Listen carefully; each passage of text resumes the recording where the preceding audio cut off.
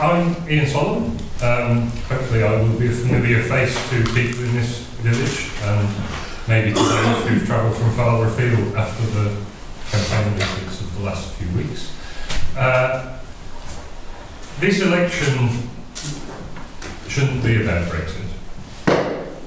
It should be about climate change and the looming environmental disaster. It should be about homes and the housing crisis that we're facing in the country. It should be about the crisis of funding in the NHS and in our schools. It should also be about our values and standing up to right-wing populism. And because it's about all those things, it is about Brexit. If we go through with Boris Johnson's Brexit, as a country we'll be left poorer, more isolated, our nations divided, seeking the friendship of Donald Trump or Xi Jinping. That's not a future that I want, and that's why I'm standing for the Liberal Democrats. Now, I've been in Cambridgeshire for over 14 years. Like many people, I came here to study at the university, and I stayed because I love this part of the world. I moved to Grantchester in 2012 with my then baby son, Eric, who some of you may know, and he now goes to school in Coton. And last year I was elected as a district councillor in the Lib Dem landslide in the local elections. And I'm really proud to represent this community. It's a real privilege, but I know that I could do so much more for South Cambridgeshire as your MP. And I think I've got the background to do it. So I've got a science background. I came to study for an astrophysics PhD, which I got in 2010. And since then I've been working helping all sorts of businesses make better, more evidence-based decisions, and that's something that I think we could do with a lot more of in politics. When I look at ignorant politicians who don't know the significance of Dover to our trade before they recommend leaving the EU, or the sectarian nature of Northern Irish politics, I think that we can do a lot better. The Brexit process has been characterised by the Conservatives trying to figure out what Brexit even means, while the Labour Party have tried to avoid answering that question altogether.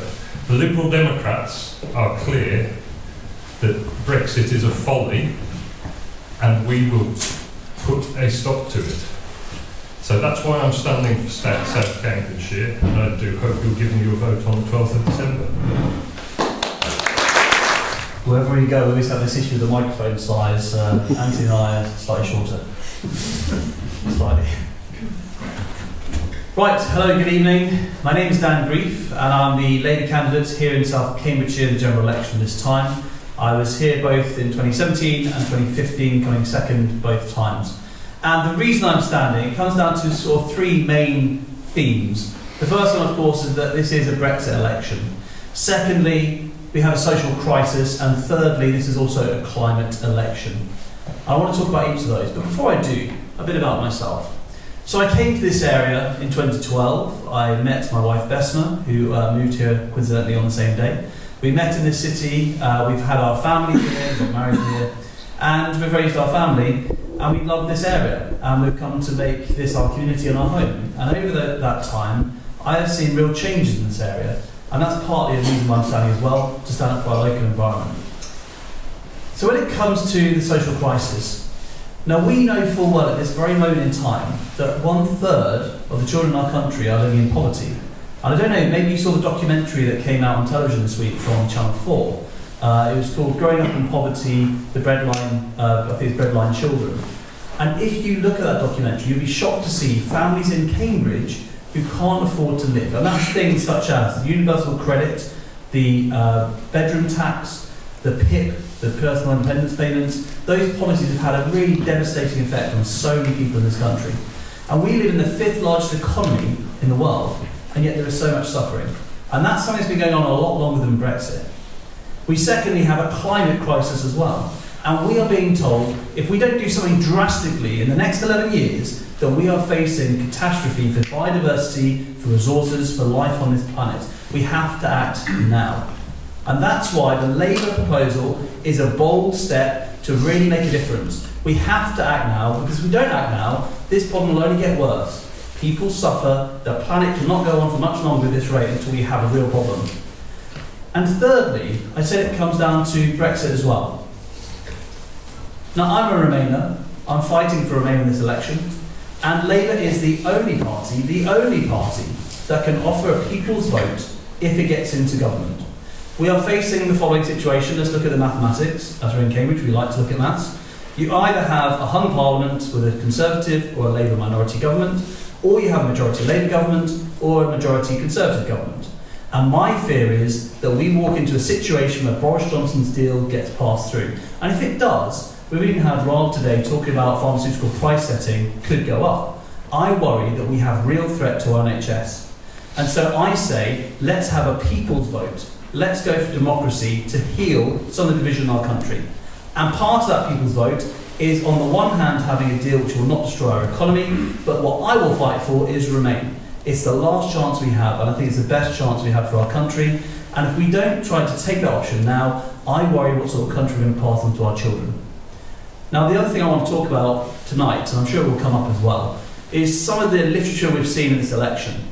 I want to have this evening an honest debate about issues, about policy. I think it's really sad to see manipulation of voters and tactical voting and all the rest of it. I want to talk about how we can actually talk about a positive vision for the future and what sort of government do we want to hand on to make sure this country is safe for future generations. So I welcome your questions, and I want to talk about all those issues tonight. Thank you very much. So, as you can guess by process of elimination, I'm Anthony Browne. I'm the Conservative candidate for South Cambridgeshire. This is my home constituency. It's where I was born in Cambridge. Mill Road Maternity Hospital, grew up in Falmere, on a very small farm there, went to school there, and then I got a bursary to go to the Perth School, which the County Council gave at the time, and then went to Hills Road Sixth Form College, and then went further up Hills Road to study maths at the university. So there's quite a few members of the audience that have known me since I was a child. I then became, despite being a mathematician, I became a journalist. I was at the Times, BBC and Observer. I was chief political correspondent of the Times. I was economics correspondent of the Observer and of the BBC. And then I worked for the Mayor of London, Boris Johnson, in his first term, in charge of economic and business policy. I had budget responsibility for about £1 billion. And I started various infrastructure projects. I was responsible for the business rates financing aspects of Crossrail. And I then became Chief Executive of the British Bankers Association, responsible for the reforms, coordinating reforms and negotiating reforms of the banking industry in the wake of the financial crisis. So in particular, making sure the banks never need to be bailed out by taxpayers again. It's completely understandable. The taxpayers are incredibly annoyed by that. I'm a taxpayer, I'm annoyed. But also making sure the banks don't missell to customers, they carry on treating customers fairly. So I'm not a career politician, as you can tell, but I've decided to throw my hat in the ring, partly because this constituency came up, and it's the constituency I know and love, where I grew up and got married, where my family lived. It's also because I worry about the state of politics, and I'm worried about where politics is going in this country. I think it's important that we have people prepared to not just complain about things, but actually put their hat in the ring. So I'm worried about trust in politics, where that's going at the moment. I worry also about Jeremy Corbyn, to be blunt, and that actually there are always people like Jeremy Corbyn, we know that. I worry about the fact that so many millions of people felt they needed to vote for somebody who who hasn't learnt anything from the collapse of socialism and wants to, and is always finds the enemies of Britain are his friends. We've got to have more confidence in ourselves as a country, and I want to help restore that. I've been trying to campaign on local issues, which I'll come to in a second, but obviously I've been canvassing for 4 months, and the question of Brexit keeps coming up, and my position there really is the democratic one. In fact, I'm actually half Norwegian as it happens, and I'm part Irish, part French. I've lived in Brussels, I was Europe correspondent for the Times. I've written books on the EU and the Euro and European reform. There are strong arguments for and against Brexit, but we did have a referendum. At the time, every major political party, including Lib Dems and Labour, said they'd respect the result of the referendum. It did have a result. We then had an election where 80% of MPs were elected on a manifesto commitment to deliver the result of the referendum. It hasn't happened, and I fear for the state of democracy if we don't just get Brexit done in the best possible way with a close partnership with the EU. I think cancelling the referendum, just annulling it, why would anyone vote ever again? I think a second referendum would just continue the chaos. The choice we have at this election is basically between a Conservative majority government and a hung parliament, because Joe Swinson is not going to be Prime Minister, despite the fact she's leafleted every household in the constituency saying she's the next Prime Minister. And if you listen to the pollsters, they say Labour actually has virtually no chance of winning an outright majority because it can't win the seats in Scotland. So that is the choice between a Conservative majority government or a hung parliament. And a hung parliament will continue the chaos. It might lead to a second general election, like we had in 1974. We had 2 general elections. The February one didn't resolve one, so we had one again in October. Personally, I can't bear the thought of another general election. Or you end up with the Lib Dems putting Jeremy Corbyn into power, and you vote Lib Dem, and you end up with Jeremy Corbyn. And that is the fundamental choice that we face in this constituency. About the local issues that I'm campaigning on, I've been really trying to focus on those issues, but it's got more and more difficult, certainly once the election was called before Brexit happened. The number one local issue is about transport and the consequences of what I call overdevelopment, huge amounts of new housing. We do need new housing, but it's come very rapidly. Our transport system is creaking, our roads are blocked. We need to improve public transport, railways, buses, cycleways, and also upgrade the roads. Housing, there's a lot of housing development that's disturbing an awful lot of communities, transforming villages into towns against the wishes of local people, and I think we need to just slow down a little bit. But I think it's very important that we fight this election with a positive vision for the constituency and for the country. I'd be absolutely humbled to serve the constituency that I grew up in, where I know so many different people, and I'd urge you to, for the sake of the country, to vote for Conservatives and ensure there's a Conservative majority government and we don't end up with more chaos and with Jeremy Corbyn in number 10. Thank you. Okay, so we can turn to our first group of questions, which are all, there are 2 batches of questions on the environment generally and climate change. So our first 4 questions, if we could take them each in turn, if they're here, from Elspeth, Claire, Ian and Ben. Thank you all for coming and letting us see you. It's great to have the evidence of all the different body languages. At every level of political power, from the United Nations to the Parish Council, a state of climate emergency is now universally acknowledged. This issue is more important than party politics or your own career. I would like to hear from each candidate what they will actually be doing about this on the 1st of January 2020, if they are in government. We need a tough, unified plan that goes beyond what we can do as individuals. Where are the signs for us to see that any of you are going to act with the necessary urgency to challenge the concept of continual capitalist growth and to restrain the industries which pollute? We need wise, calm heads. The House is on fire. It looks as if we're losing the battle against climate change. Could you tell us what your party policies are to combat climate change, and specifically whether you think the measures are enough? Last week, the Prime Minister said that global warming is a primitive fear without foundation. This week, the Secretary General of the United Nations said we are close to the point of no return to take action on climate change. Which one is lying? It is not. His question was, central government has been slow and often inactive to respond to climate change. What specific plans do you have for decarbonising South Cambridgeshire to mitigate climate change, and what are the timeframes to achieve your plans?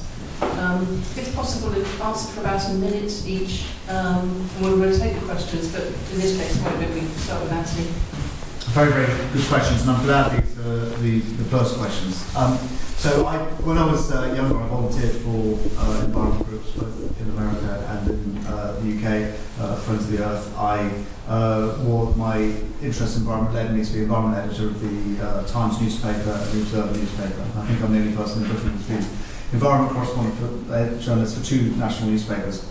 I'm probably certainly the only Conservative candidate, possibly only MP candidate, who's actually been on Greenpeace's Rainbow Warrior in the Arctic Ocean looking at the impact of climate change.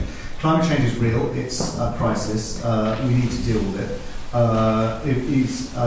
We have an absolute moral obligation to pass on to our children, I've got children, a world that is sustainable, that is fit for them to live in. And it'd be a real tarnish on our generation if we can't look at the and say, well, we did our bit. I do my own bit in my own little way. All the electricity I have at home is renewable. I drive an electric hybrid car, so on. I try and carbon offset things.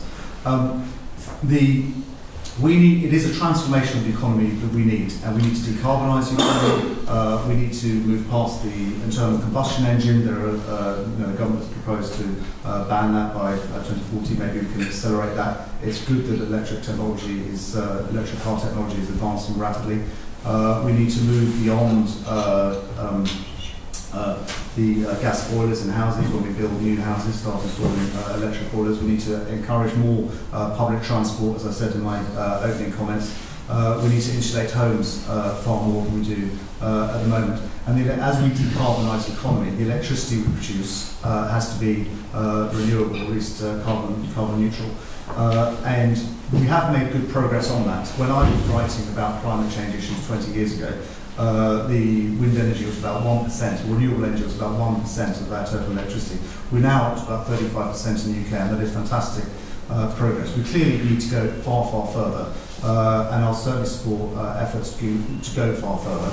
We have, as in the government has adopted, the Conservative Party have adopted the IPCC recommendation of going carbon neutral by 2050. Personally, I'd like to see whether we can be more ambitious than that. I think we should be able to. But there's only so much we can do as one country. Our emissions are down.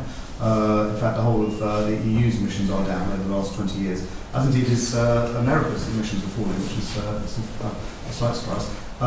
The real reason why emissions are carrying on rising is because they're rising so rapidly in China and India and other parts of the world. And that means that we cannot do this alone. And having international cooperation is incredibly important. And I would use our relations with other countries and things like our international aid budget to help emerging economies develop or adopt green carbon neutral technologies, so that we can encourage the whole world to become carbon neutral together at the same time. This is a crisis. We have to deal with it, and it'll be absolutely top of my to-do list if I are elected.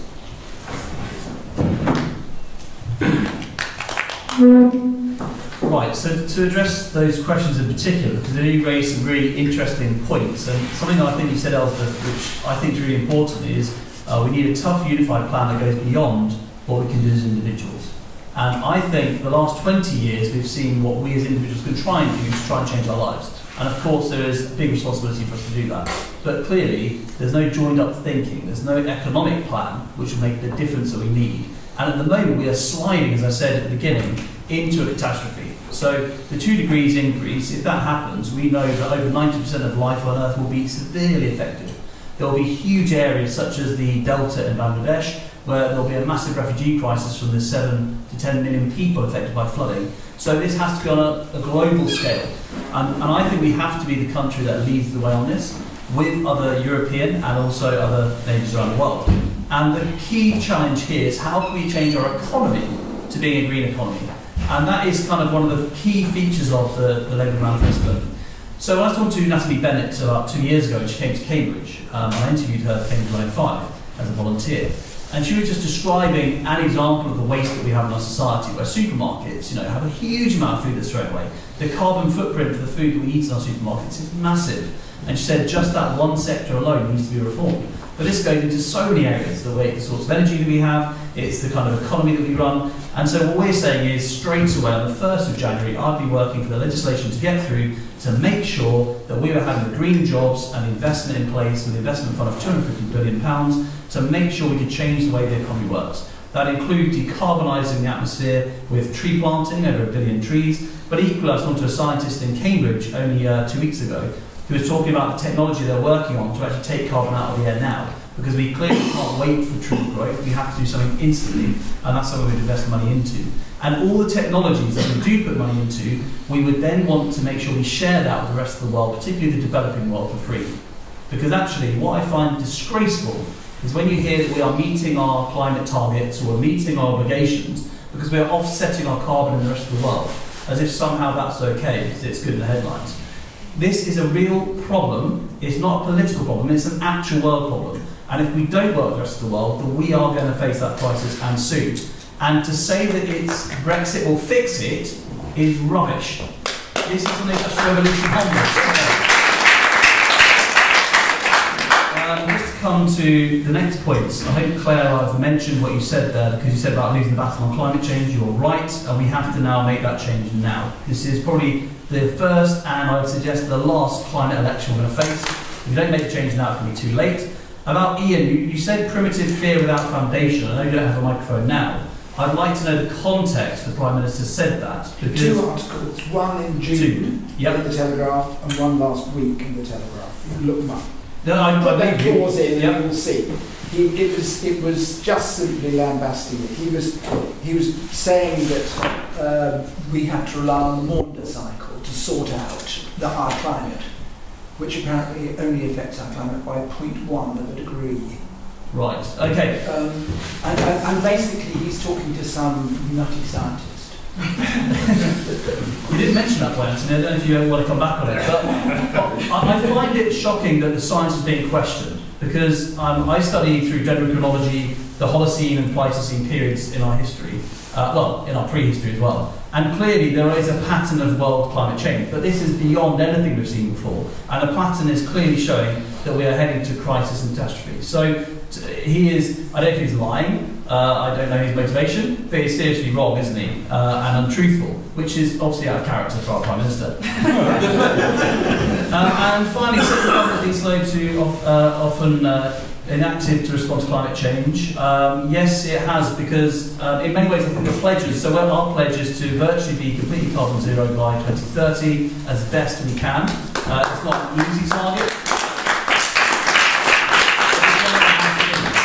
In a crisis, it's the government that has to step up to take that decision, so we're prepared to do that. I fear that 2045, 2050 is pushing off to another generation to say to them in the future, this is your problem now, you're in office, you deal with it, sorry. So it's not good enough, it has to be far sooner. And I hope I've addressed all those questions individually. Thank you.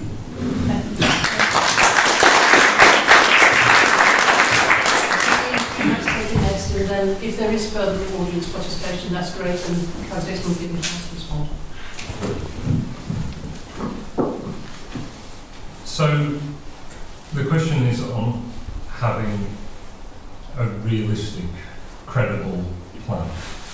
You've heard both Anthony and Dan acknowledge the seriousness of the problem, and I acknowledge that too.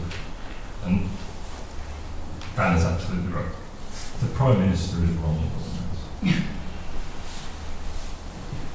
But we have to work with what we already have. So we acknowledge the scale of the problem. We need to acknowledge the scale of the solution. I got to know a very tiny bit David Mackay at the Cavendish, who brought a lot of attention to the climate debate. Wrote a very good book called Sustainable Energy Without the Hot Air. He had this great quote that if we all do a little, we'll just achieve a little. We need to do a lot, and it is the responsibility of government to do a lot. But we need to look at what's credible. So, for example, one of the Liberal Democrat policies is insulating every home in the UK. to get it up to a standard that would have a big impact on our emissions. That's 30 million homes, and we propose doing that in 10 years. That is not a small, easy thing to do. And there are many other examples. For example, electric cars we talked about, or Anthony mentioned. The fact is, phasing out petrol and diesel car sales by 2040 isn't fast enough. But at the same time, as the Liberal Democrat target is to do that by 2030, that is still a massive challenge to introduce the charging infrastructure for electric cars and supporting the grid to do that. It's a big challenge. And we're planning based on existing technology. We may have new technology come along as people invest more in trying to solve the climate crisis. But that's no basis on which to plan. And although Dan mentions the Labour 2030 target, that was a target that the conference agreed. It didn't appear in the manifesto 2030, sometime in the 2030s. And the reason that they're vague about it is because it's not clear. The focus of Labour is on renationalisation, which to my mind is a huge waste of time and effort and money that could be invested directly into solving the climate crisis. Investing directly into renewables. So there's a target to get to 80% renewable electricity generation by 2030 again. So we'll get a long way, a 75% reduction by 2030, but let's acknowledge the scale of the problem. Some other specific policies to mention. We're the only party that commit to no net expansion of runways at airports, so we would cancel the Heathrow expansion, because that isn't, again, that is not a technology that we have an electric solution for yet. There's a lot of research going on there, but we aren't going to solve that by 2030. So we need to reduce passenger numbers, or limit passenger numbers, I should say. And we need to make sure that the people that are flying the most are paying more for it. So a frequent flyer tax is another one of our proposals. So that gives you a flavour. There's a lot more in our manifesto on this. But I would just stress that it is that level of detail that gives you the credibility of the plan. In terms of the other questions, I think there was a question on the influencing the other parts of the world. Was that? We'll come on to that in a second. Okay. So, from the 4 questions so far, any further response to the candidates who will then be allowed to respond to what we've said already? Yeah, Ian. I just feel I would point out that most of the Conservatives and I think Labour, I'm not sure about the sort of Democrats, are relying on carbon capture as part of their model to reduce the carbon emissions we're reducing. And they're relying on biofueled carbon capture. I was at the IPCC conference Monday last week, and it was thoroughly trashed. There isn't a scientific basis for biofueled carbon capture, I'm afraid. At least not at the moment. So I think you might have to rewrite your program.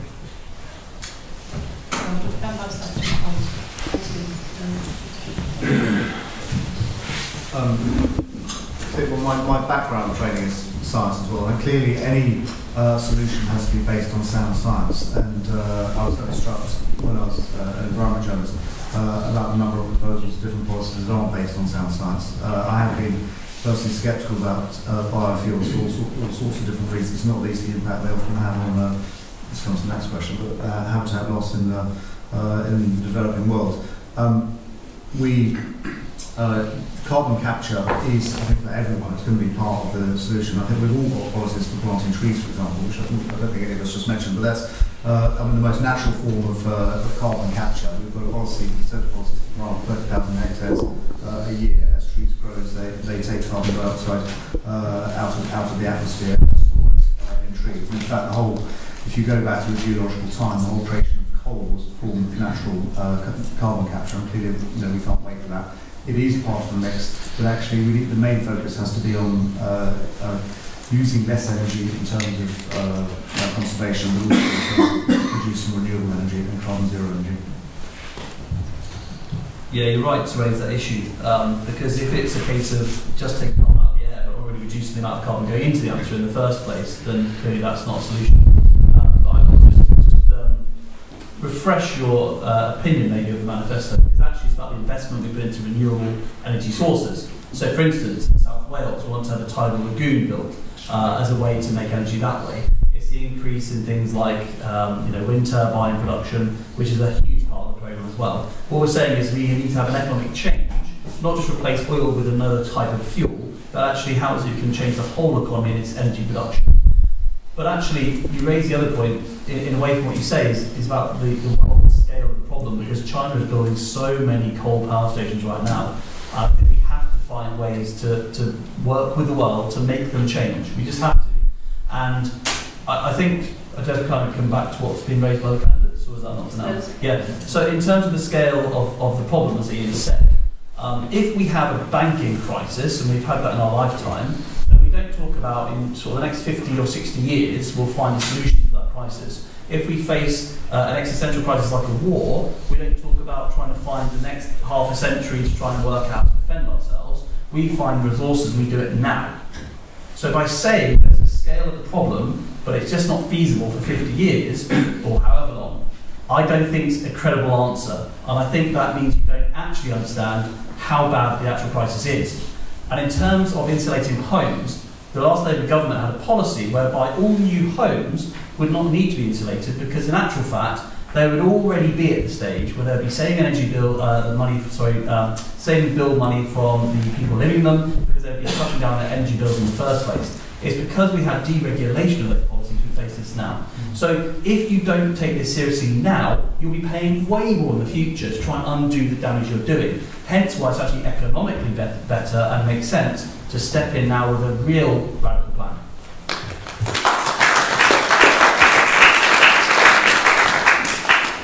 So specifically on carbon capture and storage, I agree.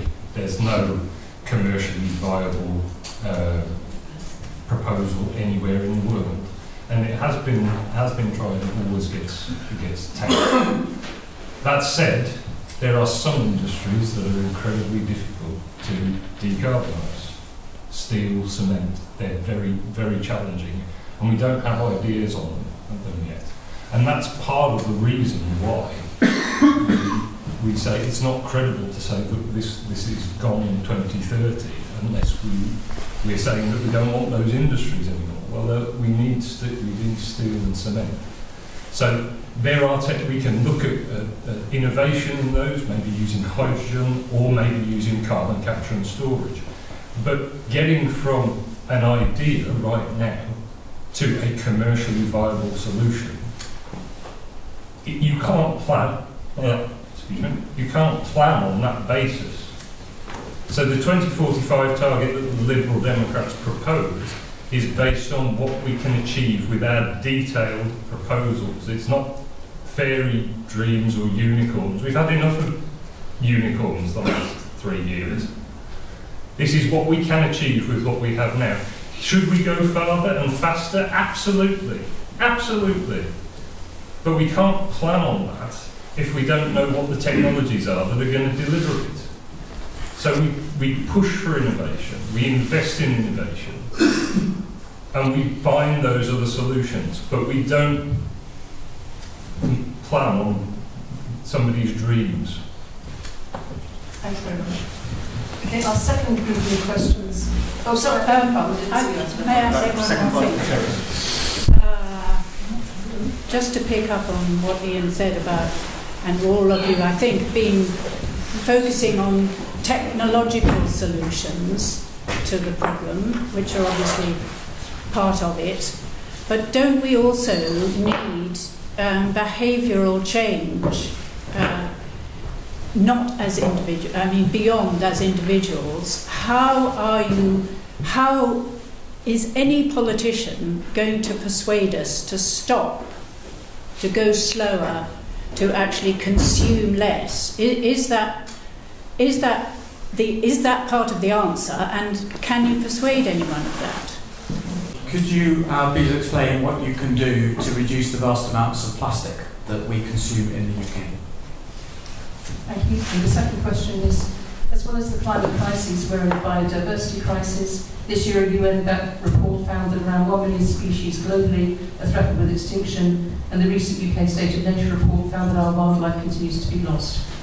What would your policy priorities be to protect our nature for future generations? In what way will policy on climate change influence your party's stance in trade negotiations with countries such as USA, Brazil and Malaysia?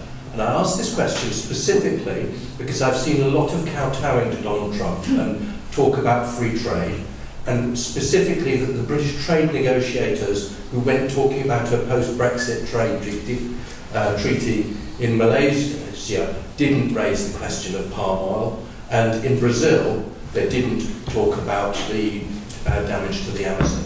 There is no linkage in the policies which this government have put into practice when they go talking to other countries.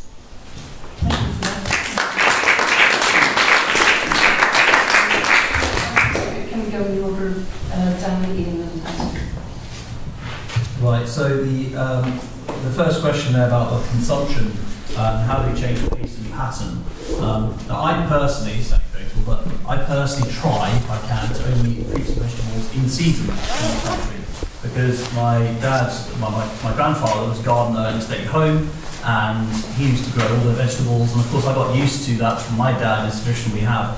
I think people have to realise, having your asparagus flown in from the other side of the planet, or your flowers grown in Africa where people don't have access to water, but your flowers being watered, is not only bad for the environment, it's also a social injustice as well. So we have to be very realistic about those things. And our lives will not get worse because of it, really. Think about it. These are not going to make us starve, we're not going to suffer. We just have to reset our expectations in the world. And secondly, when it comes to flying, now, Caroline Lucas was talking about this, and I thought she was really honest, and I've got a lot of time for Caroline Lucas. She said she flew to America to see her son. I think we understand that's okay. That's fine. You need to see your family. But it's the difference between where you can travel and where you have to travel, and where you, of course, don't have to, but you do, by air. And I think we're going to change the way, the patterns that we work. And technology is a huge part of that. So I worked in an organisation, in a social enterprise, and we were working with communities in Africa, South America and Asia to try and make their communities better. We worked on environmental projects. So we had a pledge as an organisation to give our carbon footprint down by using technology as much as we could to communicate. Fewer meetings in person and much more online, and those things are possible. And I know from my friends at the Green Party, their meetings are done through Skype and other programmes. So, it is possible to do. In regards to the other issue, plastic is a massive worry, and my wife is more on to this than I am. So she tried to get rid of all plastics as much as she could, but still, the amount of plastics used in packaging is through the roof, and that could change. It could change. So, moving towards cardboard paper, those kinds of options would be much more sensible. Wax paper instead of plastic-coated paper, because plastic is in everything. And equally, it worries me, if you look at BPA, for instance, which is really dangerous to the environment and also to ourselves. It's banned by the European Union in children's, for instance, use of plastic. They probably have BPA in. I don't know what you're doing to us. But if that was for a child, it would be made illegal. For an adult, it's not. And we know there's huge health risks associated with this as well. And from my studies of the past, of the Bronze Age, the Iron Age, I honestly think that this is the carbon and plastic age, and those two things we have to change as soon as possible. Government is the way to do that through legislation, so something that I would certainly take seriously. About biodiversity, that in a very particular way, I wanted to raise this evening. I mentioned that in my opening speech about biodiversity, but particularly in this area, we know there's a report in The Guardian about, I think, January, February last year, about the numbers of bugs and insects going down in our region. And of course, we know that's through pesticides, damage to their habitat. But equally, the thing I do want to raise is the water crisis that we don't talk about enough in this region right now. And if you're not aware, the chalk rivers are running dry, the aquifer is in a real mess, and after the wettest October we've had for many, many years, it's still dangerously low. What that means is the biodiversity along those chalk rivers, and if they're dry for maybe more than 3 or 4 years, the water won't come back necessarily in the same place. So the biodiversity in those areas is massively affected. And if we don't make housing a priority in the way we do housing, where we develop, the amount of development, but more importantly, the type of water efficiency in housing, then we're going to just end up in a catastrophe locally. So we must address that. I'm particularly interested in food, and I don't know if you know the history behind palm oil and why it was used in all products. It was to do with a change in the scientific belief in how to preserve food in a way that was seen as being healthy. There are actually other saturated fats which do the job just as well, and scientists say we should move towards those. But as palm oil is so cheap right now, there's no incentive because, and this comes up a lot, short-term profit motive doesn't work. If you want to save the environment and make a big profit for your shareholders, the two things don't work, and understandably the orangutans miss out and their environment gets destroyed. So I honestly believe that we have to change from palm oil as soon as possible. It's in almost every single item of food, it's in most makeup, it's in virtually everything right now, and it's destroying huge swathes of the rainforest. And with regards to the last point, that does kind of come into the trade deal. The Labour deal on Brexit is that we have a very close single market and customs union, which doesn't mean we have to get a new trade deal. I believe we should remain anyway, and in the European Union we are far stronger as 28 members working together as a bloc to really fight for what we believe in the world. It's what we've done for many, many decades now. We're very good at it. And the European Union is probably the best in the world at trying to stand up for these standards. If we start going down the route where America's standards are based on short-term profit, we know, for instance, in our food, things like chlorinated chicken, lowering of standards there, that is not something that I want for this country. And I worry, as a small country in the world, that we will be degraded in some way and almost begging for a trade deal and accepting anything that comes because of desperation. That really is my fear. So let's get the people's vote, let's then fight for Remain.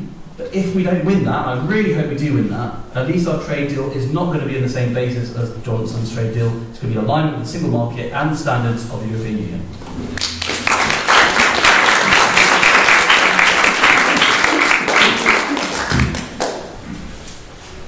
To come back on Elspeth's point, I think that there is a problem with growth that's based solely on consumption and debt, pretty much. But I do think there is a different way, and growth based on innovation. We're in the home of ideas near one of the world's major universities, and growth through innovation is possible, I believe, without destroying the environment. And in fact, it can help to improve the environment. On plastics, I mean, we can all acknowledge how terrible the situation is. Let's talk about specifics. So it does need legislation to create targets for stopping single-use plastics. I can't remember the exact year. I think it's within 5 years, so within one parliament, but I'll go and check that in the manifesto. But it's also, again, about it's not just setting a target, it's about having a plan to get there. So let's have consistent deposit schemes for packaging, for bottles, and let's get those up and operating. For example, let's invest in getting the new forms of packaging out there. They're being developed in the university, so they are there. But there's a lot of inconsistency in labelling, a lot of people are confused about how to recycle certain plastics. But we just need to get this single-use plastic out of the system altogether and reuse whatever else we can. And that it's a legislative route to do that. We know what we need to do. On the biodiversity crisis, I believe the Liberal Democrats are the only party at this election proposing a Nature Act akin to the Climate Act to set into law what we need to achieve in terms of biodiversity targets and other aspects of our natural environment. related to water, soil quality. And within that, we can do much more to reform the way that farming subsidies operate, to encourage farmers to farm in the ways that improve biodiversity. And there's lots of good examples in this part of the world of farmers taking forward those kinds of practices. We need to make sure that all farmers are taking forward those kinds of practices. And finally, on using the influence around the world, Brexit is a climate issue. We have a lot more power as part of those 28 member states of the EU to influence other countries through trade in their approach, whether it's to the Amazon rainforest, whether it's to palm oil. The EU is a major trading bloc, and if we're at the table, we can influence within the EU, and we can influence the rest of the world much more effectively. The UK can lead on this issue, but it won't do if it's outside of the EU. If we're outside of the EU, the approach will be to deregulate, which will lower standards. So we will go in the opposite direction.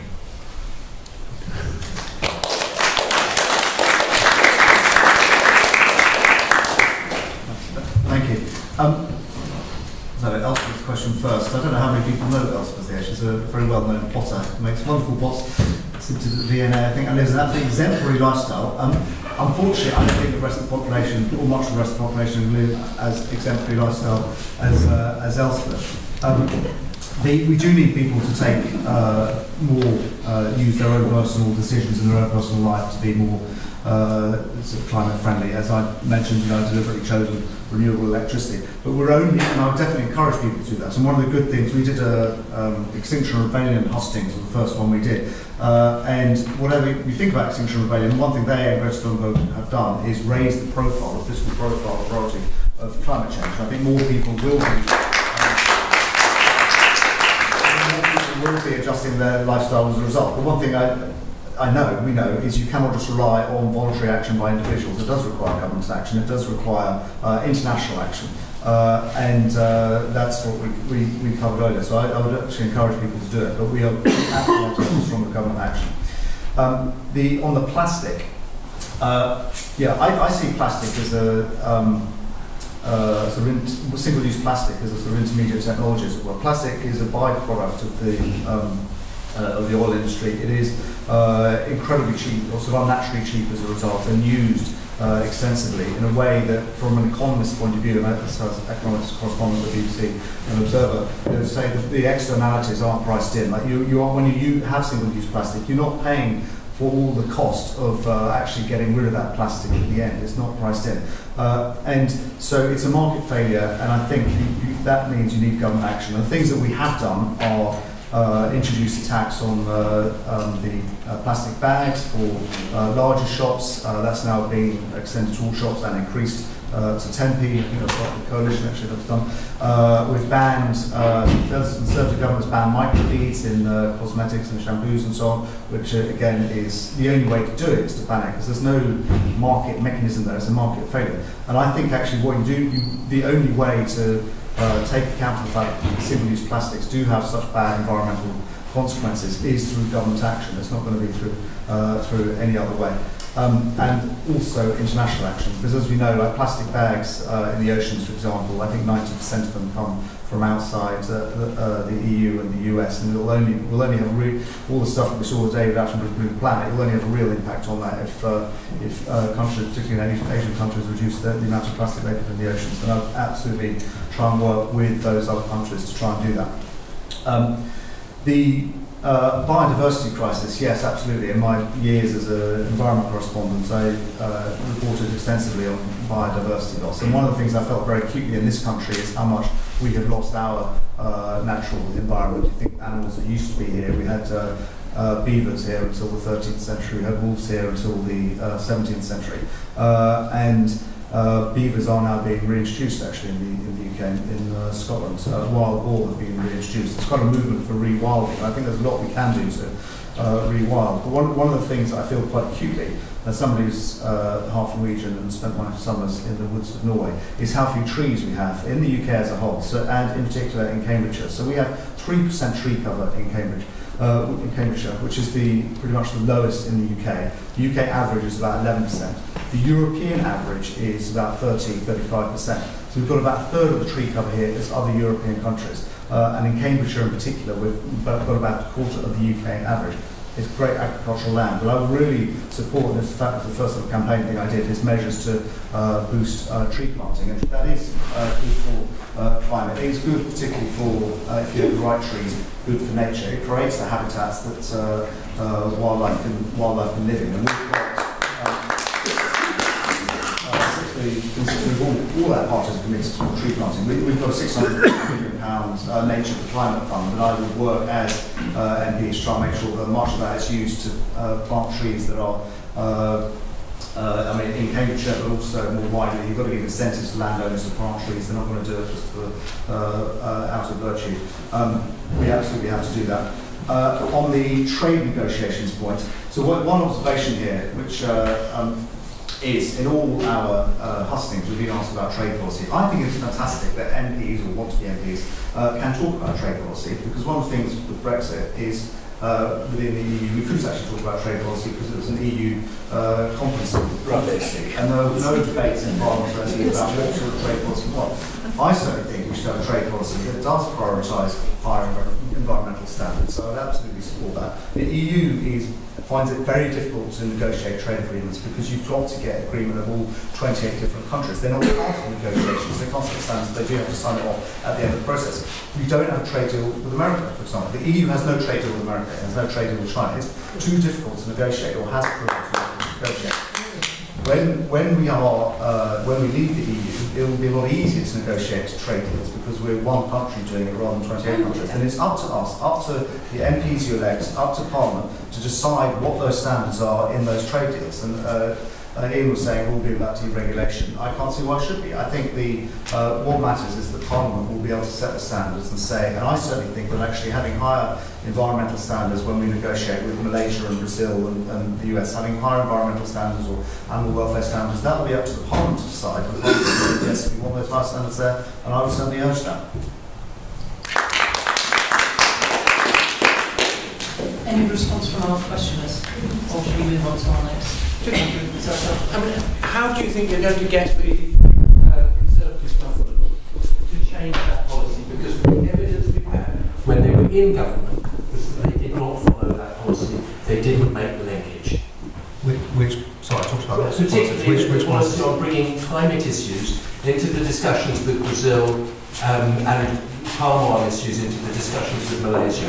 On both, when they were talking about post-Brexit trade policy, the negotiators did not take up these questions. So the track record is of ignoring the climate impact. That's why I asked the question. I don't know that we haven't actually started negotiating trade deals with these countries, so there's been nothing in there. Liam Fox has been paid to do something. Well, yeah, I mean, it's sort of pre-negotiations. It's not actually, we haven't started formal negotiations. We're not allowed to do it until we leave the EU. So all I'd say is that certainly if I was elected as your representative, I would certainly push to have climate change in particular as part of trade deals. Thank you.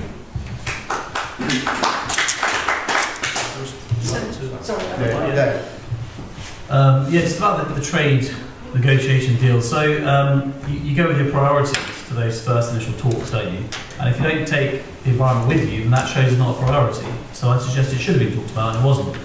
But this talk that somehow Britain will be in a position to put up red lines when it's negotiating with the rest of the world, I think we've been here before with the Tory Prime Ministers saying about red lines, and they soon got thrown away, and now we potentially have a customs union border down the Irish Sea. Certainly Theresa May had to kind of row back on her red lines as well. And just in terms of the mathematics of this, so we would be obviously equal partners in trade negotiations with the other countries in the world in some ways, but in other ways, just by scale of the economy, we wouldn't. And the best analogy of that is foreign policy. Our foreign policy is very much directed by other bigger countries in the world and how we work with them. And in the same way we have to compromise sometimes on foreign policy, we would also have to do the same with trade negotiations.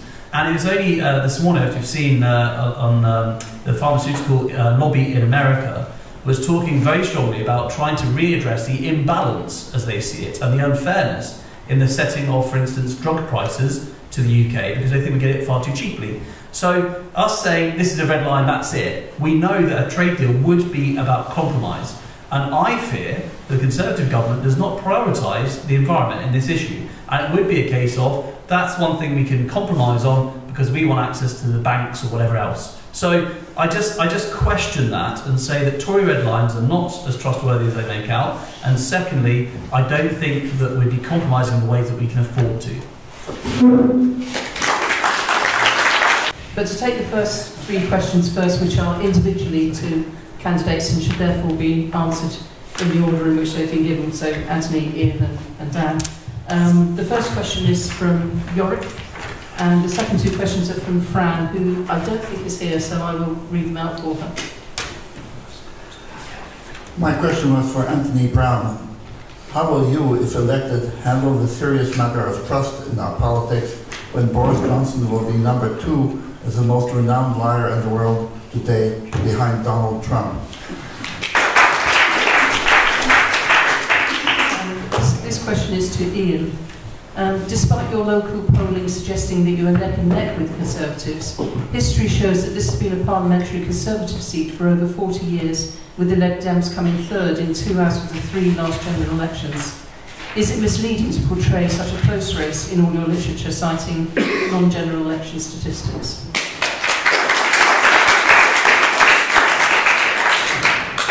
The third question is from Fran to Dan, and is the manifesto commitment to nationalisation is sweeping and potentially extremely costly.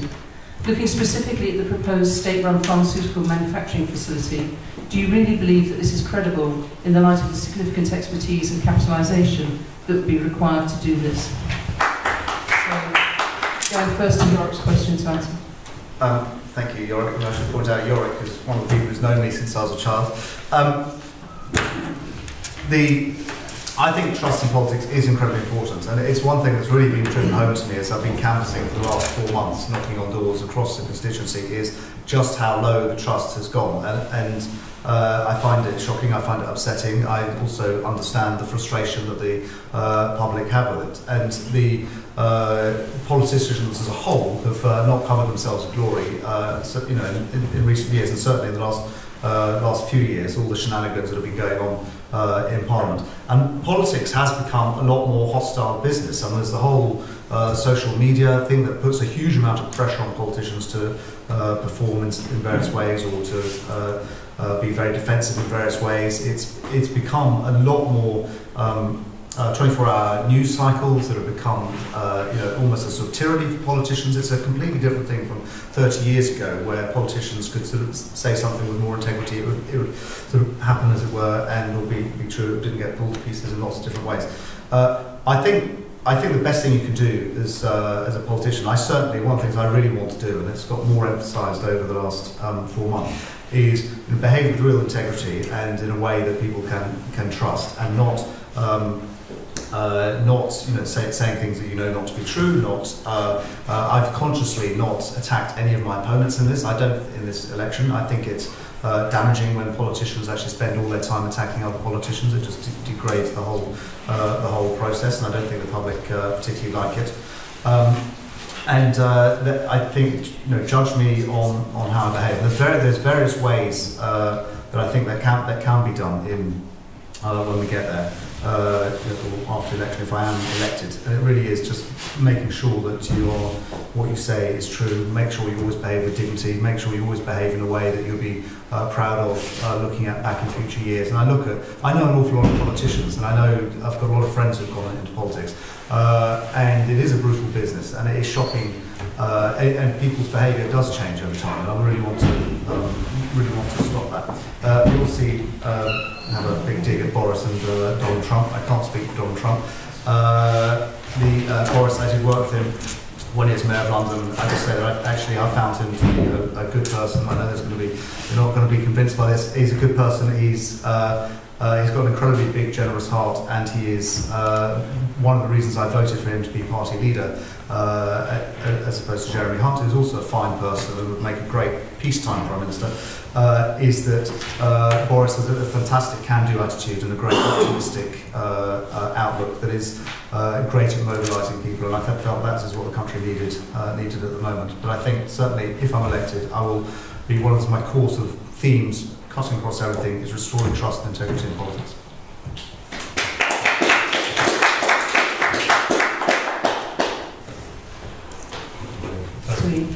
Yeah, so Fran isn't here, but she's actually been generous. It's well over 40 years since there was a change in this seat and its predecessor seats being held. You can actually go back and look at it. I think it was in 1950.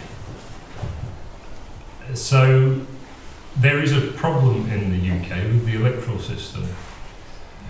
First past the post creates safe seats, and that has been bad for our politics. And the Lib Dems would like to change that. But on this particular issue, through a lot of hard work over the last 3 years by a huge team of volunteer activists, the Lib Dems have really taken our message out to South Cambridgeshire. And in doing so, we've won control of the district council and won by quite some considerable margin in the European elections.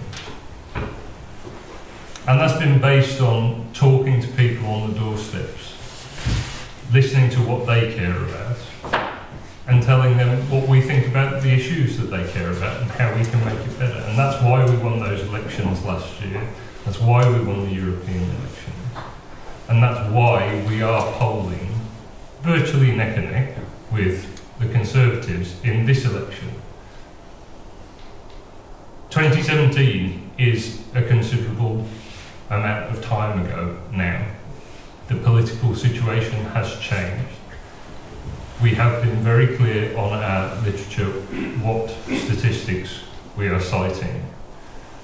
And it's not just our own evidence, this is backed up by the YouGov polling, and almost all of the tactical vote recommendations are for the Liberal Democrats here. So I don't accept that it's misleading.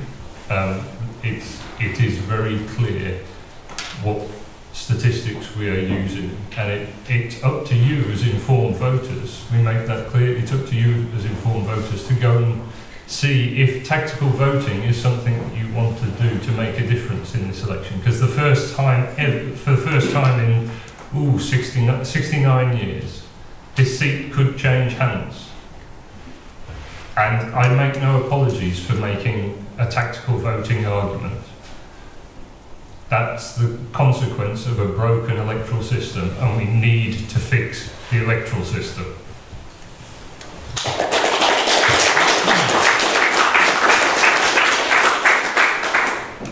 So the issue of nationalisation, and I will go into the particular pharmaceutical element as well. The argument for nationalisation, of course, is not for every industry in the whole economy, and we're not saying that it would be. We're talking about very particularly investing in infrastructure projects that can be run much more efficiently and effectively under the national ownership. And just to give you an example of that, just to kind of see if this rings true. If you look at, for instance, Coton and the busway, and we know the feelings around that very issue, and the fact that we don't talk about it enough, I don't think, in this room. If you look at that issue there, I'd suggest that as a piecemeal solution to a much bigger problem. And actually, if you had much more oversight as to a big strategy, which was a bit more controlled by democracy and local representatives, then I think you'd actually have a much better solution. Secondly, the money you invest into those projects, you'd actually get back into the system again. So you'd actually be investing in the future. And that's one thing, of course, going forward. So you're thinking about not just money you're making for that particular sector, but also what money's going back into the Treasury and how do we spend that money in the future. Now, free enterprise, I run my own business as well, by the way, and I believe that free enterprise is a good thing in certain things. Go and buy your coffee wherever you like. You get the best offer, you get the best quality, it's up to you. In other areas, we are in a false free market, and I have made this argument, but I'll make it quickly now. If you want to get the best water you can out from your tap, then you could choose, I suppose, a water board from Scotland or Wales. But we know that's not the case. You don't get any choice whatsoever. Instead, you're paying for the local water authority to provide water for you.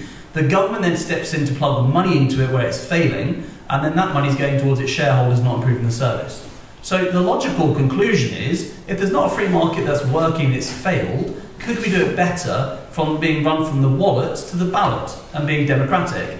I think we could, and there's a logical argument as to why that's economically better off for the whole country. With regards to pharmaceutical, now it's interesting how people, well, Fran in particular, I don't know if you've seen this, Fran, said about the fact that the private sector works better in this area. Yes and no. So, my wife works in science at the moment. She's working in a lab in Cambridge University trying to find a cure for cancer. That is charitably funded money that's going towards her lab. There are, of course, drugs, and there's people I know who work locally on different pharmaceutical innovations, and they tell me that we don't focus private money, for instance, into developing world diseases because they're not seen as a priority.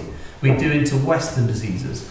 And what we're saying is, the Western diseases that we're putting all this money into, and as users, I don't think we get the best value for money for, because quite often the patent is there to try and make the price as high as possible for as long as possible. So this solution is both investing in drugs which will help the whole world with things like TB medication, and at the same time making it cheaper for us locally by replicating the drugs that are made by the big pharmaceutical companies. And by doing so, you can access them for not the massively high price they want to charge you. Polio, when the discovery for the cure for polio was introduced, the man who came up with the idea said it would not have a patent on it. And it was a company that bought it and charged us a fortune and ripped us off.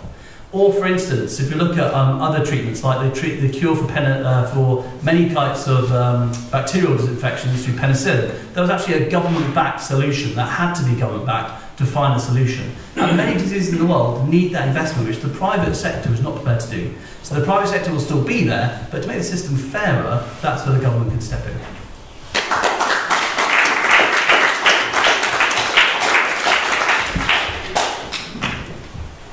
Come back to here, so it's not likely to come back. She's asked a lot of questions. Yes, she's been a busy lady. Okay, the next couple of questions are going to be on the NHS. On your sheets, there's the one that's there on the NHS, and I think it might be worth taking the one that's under Brexit, that is really an NHS question. So we'll take those two together. So the next question is just targeted to me. It does, which doesn't seem quite fair. Which take something to it. I'll change the question slightly.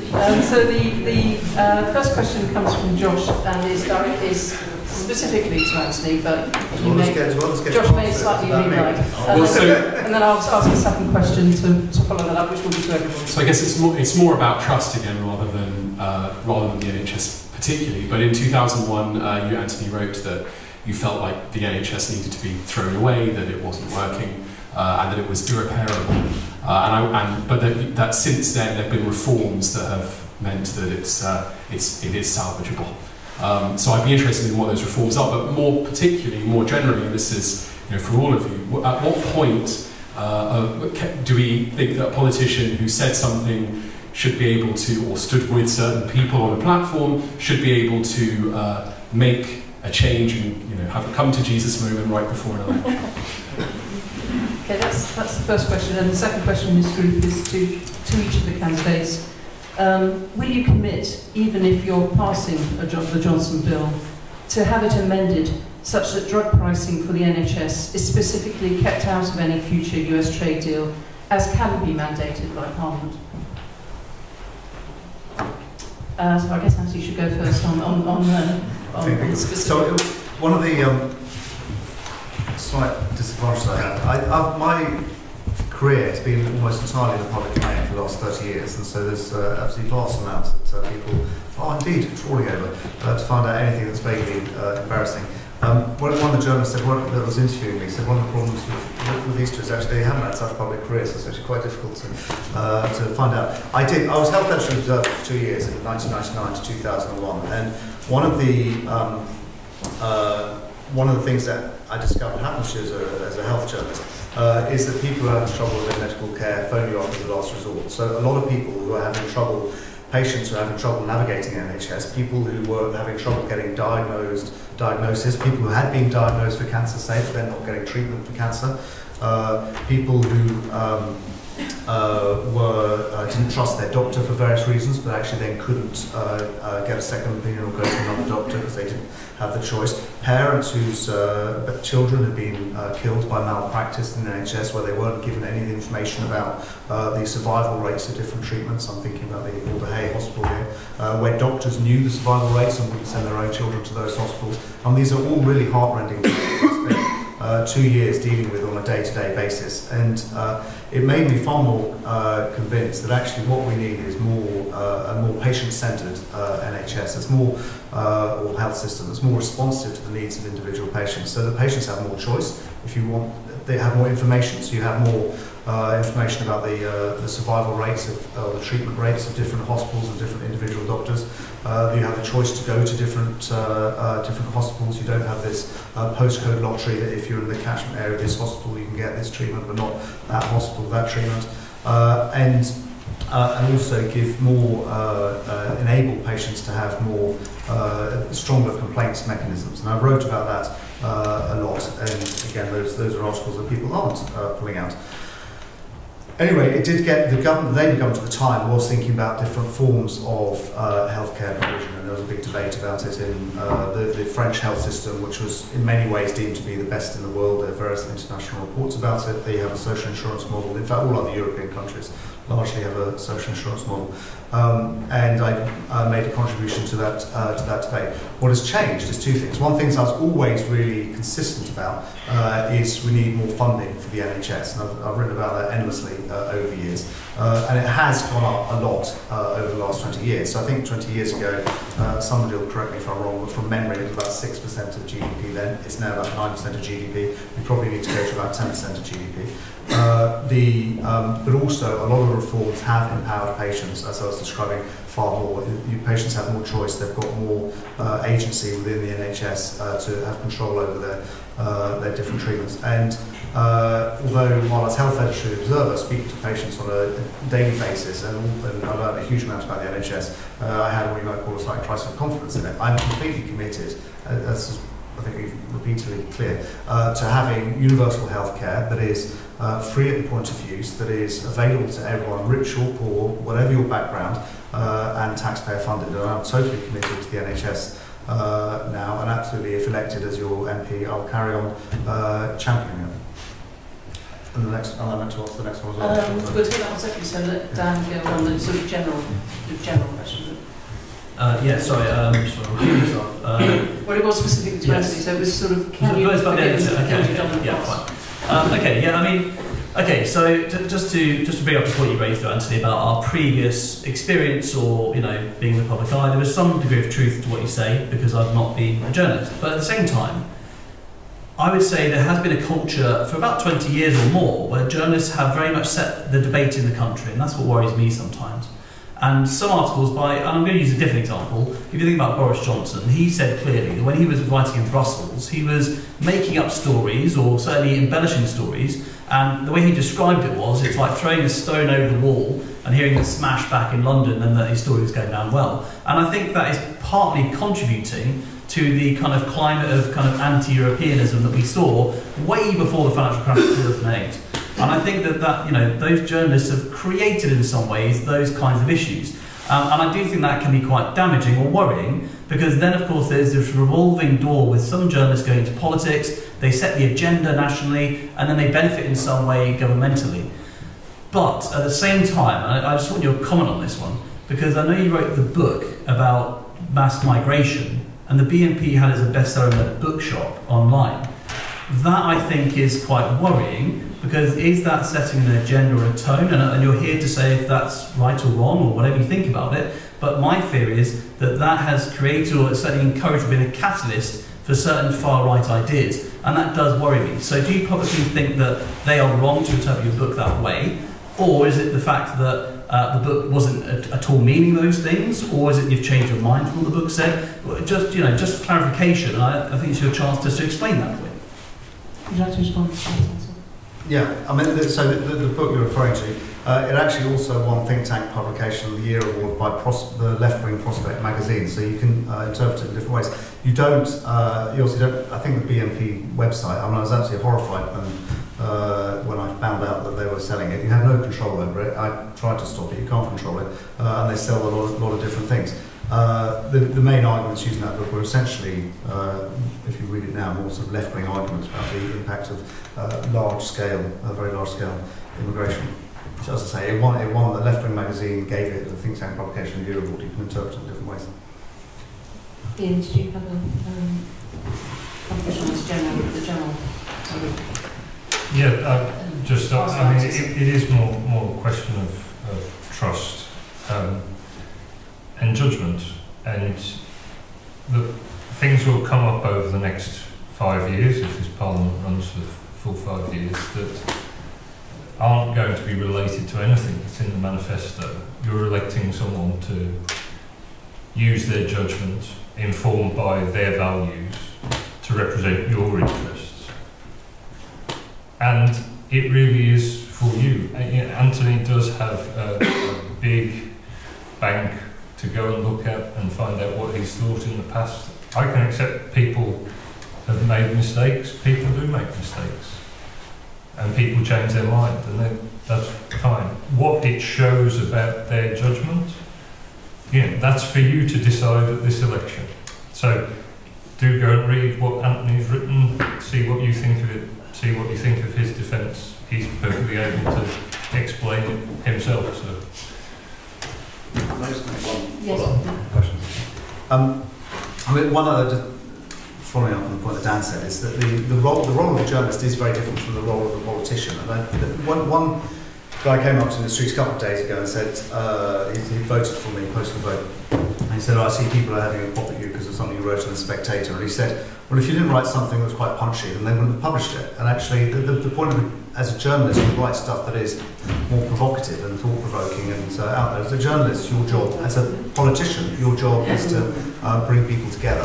And certainly, I see myself as if you ask what my values are, a One Nation Conservative. I always have done. That you actually, it's important for a Conservative government to have policies and messages for everyone, whatever their background, whether they're somebody who's unemployed trying to get into work, or an immigrant who's come to this country to better their lives, a hard-working family trying to make ends meet, an entrepreneur who's trying to make a success of his or her business. And I completely support having an open and tolerant society. I want a society where everyone who lives here feels comfortable here, feels welcome here, and that is how I would play my role as a politician. When I worked, my only other time in public service was working for City 4, where I had a statutory duty to promote diversity and inclusion, and absolutely I did that, and I would absolutely carry on doing that. As it happens, I'm the son of an immigrant, the husband of an immigrant, and I think I'm emphatically pro-immigration. It brings great strengths to the country, but it does need to be controlled.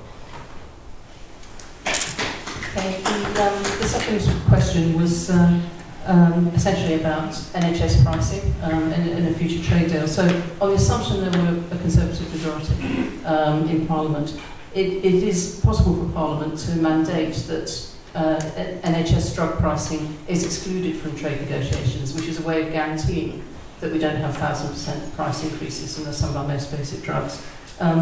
Would you commit, if you were our MP, to seek that exclusion, to tie the government's hands in such future trade negotiations? If you go in reverse order this time, so Ian, Dan, yes.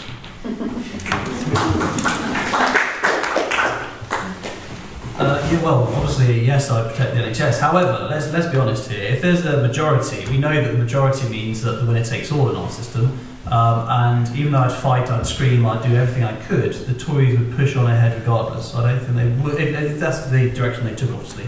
So, as an opposition MP, it's going to be very difficult in that situation, which is why this election is just so important. And there's no good having a handful of Liberal Democrat MPs and a Tory government. We have to have a Labour government. And I think that's been clear from what I've said so far. But with regards to this particular issue, the NHS needs to have a Labour government now. Because if we don't have a Labour government, my fear is that we don't have a people's vote, we do have a Johnson-style trade deal, and I think this is real worry right now for the NHS, and I know you want to write to reply, which is fair enough. But I think that is the key issue in this election. It's the government we want. Do we want a Conservative? Do we want a Labour government? Even with a minority government, I fear that we're still treading towards Johnson's deal right now. Okay.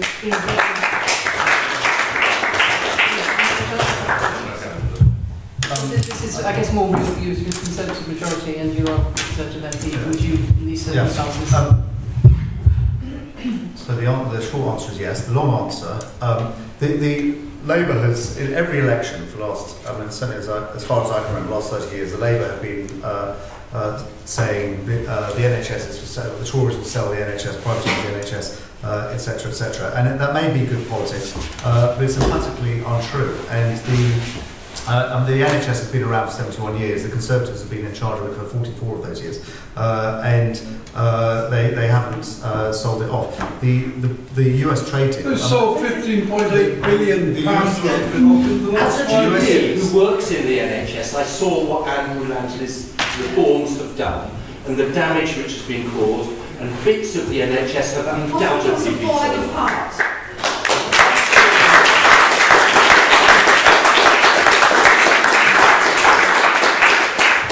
The NHS has been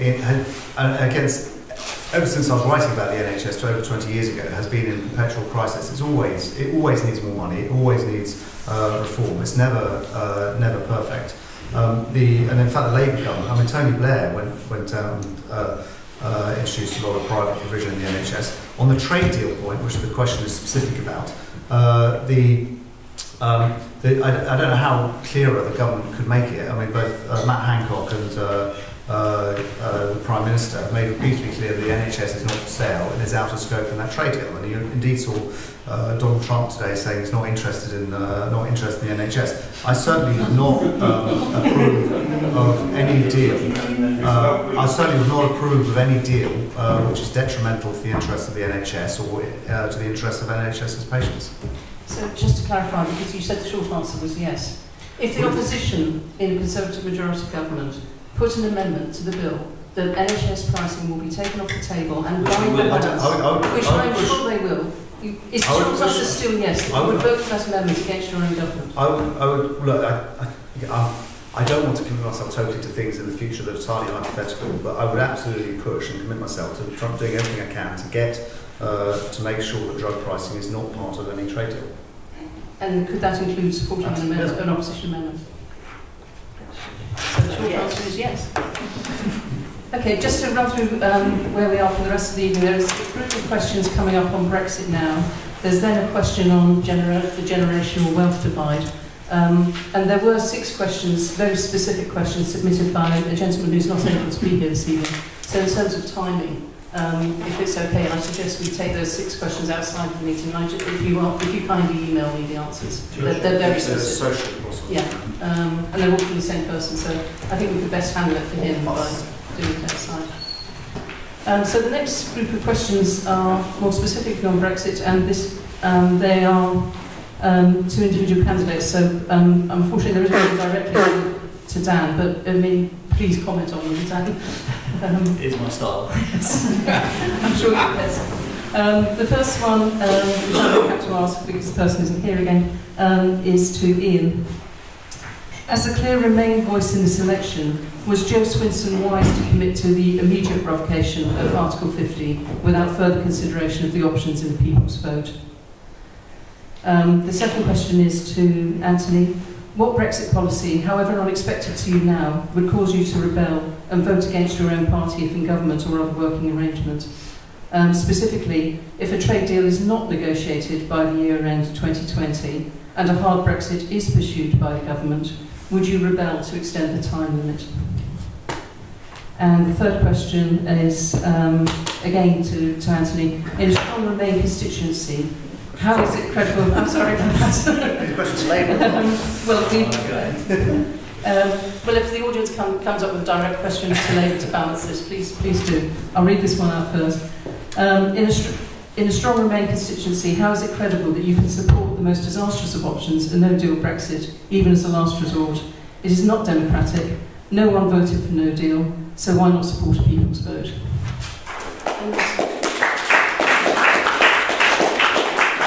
Does the audience have a specific question for Dan? Yes, please. Would the Labour Party be prepared to repeal the Health and Social Care Act that was passed in 2012, which forms the basic premise on which health can be included in a trade deal because sectors of it have become privatised? In the TTIP negotiations, our public services were very vulnerable because they'd been privatised. And once they're privatised, it's certainly they didn't succeed in removing it from the negotiations with the US. Once things are privatised, they're up to being a trade deal. So would Labour repeal the Health and Social Care Act? That's my question. So, we had a vote in 2016, I'm sure everyone remembers it, and the country voted to leave. But on the ballot paper, it wasn't laid out what that would look like. Many people say they know what they were voting for, and I'm sure overall, in principle, they did. But the specifics were for the government of the time to go and negotiate, go and decide and interpret that result, that instruction from 2016. I don't think any government should proceed without some form of democratic scrutiny. And the Liberal Democrats have advocated for 3.5 years since that referendum that democratic scrutiny would be most appropriate through a people's vote. It started with a referendum. Let's see what the government comes up with and check with the people who mandated this in the first place that that is what they wanted. Parliament hasn't agreed.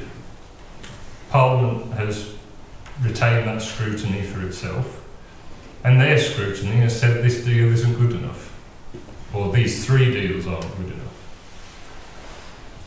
At each time, we would have been very happy to support any of those deals subject to a people's vote, because we think that remaining in the EU is the best option and people should be given that option again. Given that scrutinisation process has taken place, it's not consistent for us in this position now when there is a deal on the table to say we believe remaining in the EU is the right thing to do, but we're going to open it up. This is a democratic choice at this election.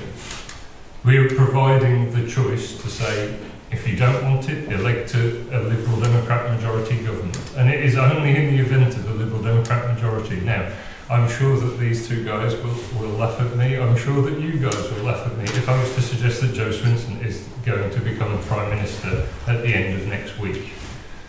I'm not suggesting it's going to turn around, but this is about choice. That's the option that is consistent with our values and our beliefs. If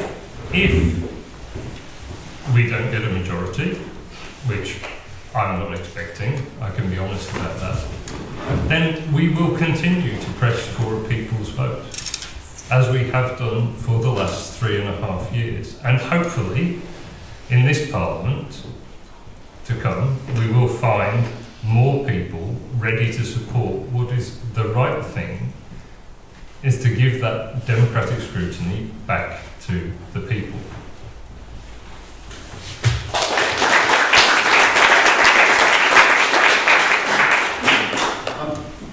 Let's not forget that actually what the Liberal Democrats' policy actually is just to annul the referendum and just cancel it. And why would anyone vote ever again in a referendum or election if they knew that the result of it could just be cancelled? It is entirely undemocratic just to cancel a referendum which was the biggest electoral exercise democratic exercise we've ever had in this country. Lesley, the trouble with the second referendum is that there's multiple ones. So one is that it will carry on the fighting. I mean, do people really want another referendum campaign now?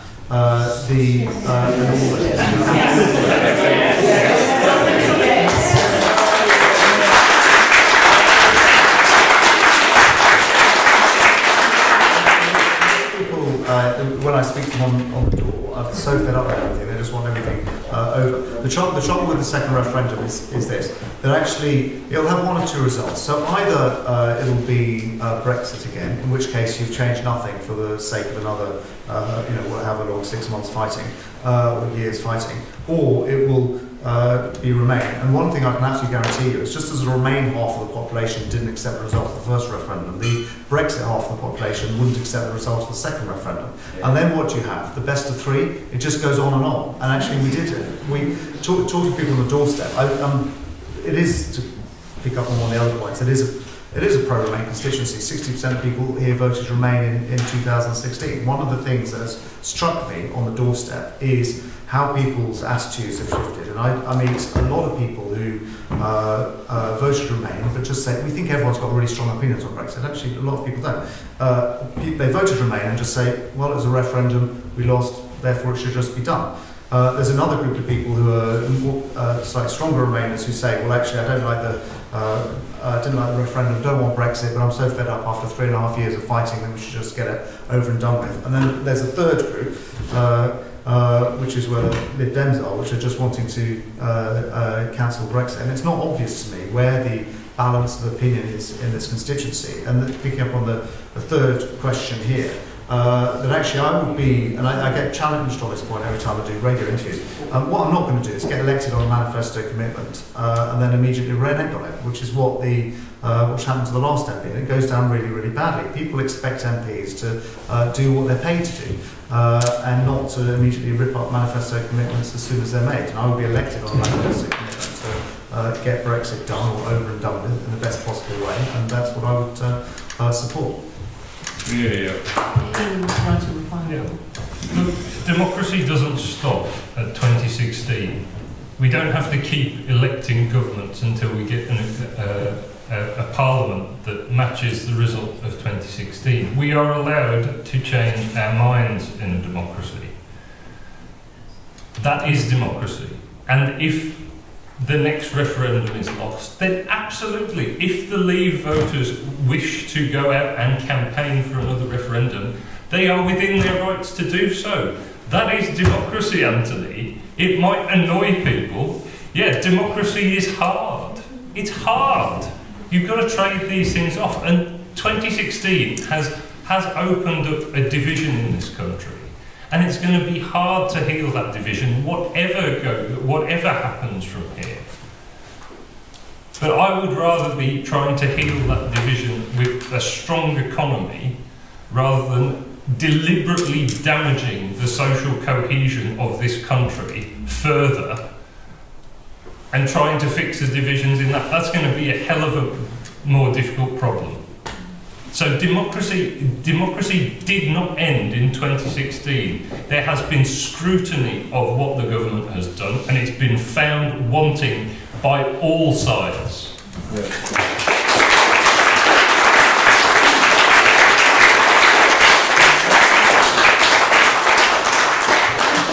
Dan, you may want to comment on that, and then also the specific question about the repeal of the Care Act of 2012.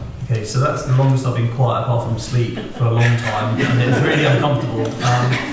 But right, so I just want to pick up on those points really, but I guess it's also some questions because I think this is important to define our positions here. And the question is, and you don't have to answer this, chaps, you don't want to, but firstly, Anthony, do you honestly believe that this area would be better off with a Johnson trade deal? Secondly, Anthony, how... Ian, different valve. How do you get to people's vote in Parliament, from the Liberal Democrat position? Now, you can answer those or not, that's up to you. But what I would say is that I honestly think that yes, Remain is the best option. And my worry would be, what sort of people's vote do you have as well? If you have a people's vote with Johnson's deal on one side and Remain, I fear we still sleepwalk into that deal. And that's why I was a bit worried about the People's Vote before, because there was a lot of talk about a year ago, if you remember, about having no deal as an option on ballot paper, and that's really scary, because that's how we then sleepwalk into a more dangerous situation. Now, in 2016, Nigel Farage himself was happy to have a Norwegian-style trade arrangement between Britain and the rest of the EU. And now it seems like you have this kind of pure version of Brexit, which means somehow complete isolation from the rest of Europe, and then we're going to be this massive, like, free trading nation the rest of the world. And I just fear for the NHS and all our regulations. Or you have complete Remain, and I still think in that situation Remain is better than any deal we can come up with, even a Labour deal. A Labour deal would be a far less damaging deal, but even in that situation it's Remain. So the question is, how do you get there? The only party that can form a government is the Labour Party, and the only party to offer the people's vote is the Labour Party, and the vast majority of the Labour Party, including myself, will campaign for Remain, because we know full well that's the best deal we have. I wouldn't want to be on a protest march after the point of no return just protesting about this. I want to have a pragmatic solution, and I honestly think democracy is the answer to that, and I know what you're writing down. Now, the next point. The next point. I was talking to a Leaver in Campbell, and he was raging with the idea of revoking Article 50. But I honestly think, after conversation, if we can make the positive case, and so much of politics has become the negative, the whole Remain campaign in many ways was a negative campaign, if we can make the positive case for Europe, and then let people in the privacy of the ballots decide what they want to, I honestly think that is a way to de-escalate the tensions we have right now. Because certainly in 2016, nobody voted to make themselves poorer, nobody voted, well, firstly, they were misled in many ways in that referendum, but nobody was voting to make their lives worse than they would be in the future. And so for that reason, I think that is a very good way to try to de-escalate the situation. It's not revoke, it's not carrying Johnson's deal. I am bizarrely the moderate on this issue because I believe in democracy. The next point about TTIP and about the Health and Social Care Act. So it actually relates to what Anthony was talking about earlier on. That we're up to now £10 billion worth of privatisation in the NHS. That has increased massively after the last Labour government, but I appreciate people say things in the past, they may have changed their mind. Equally, I'm happy to look at government policy decisions which were wrong, and PFI has been wrong for our NHS. So in that case, we have to reverse the Health and Social Care Act, was what your question was. To the GP in the room, I'm sure you're more than aware than most of us the stress and the strain that you are under, and in many ways the CCG is part of that problem with £75 million in the red. And is that because they're incompetent the way they run things, or because it's starved from central government? Maybe a mixture of the two. So I suggest we fund the NHS properly, we make sure we actually plan and organise and arrange the NHS in a much more sensible way with strategy and planning. And ultimately, we're in a situation where we can put money to curing people, not to paying the legal fees when we get sued by Virgin because they're suing us for not giving them the contract. So let's be radical and put the money into where the people need it. That's into ill health to make them better again.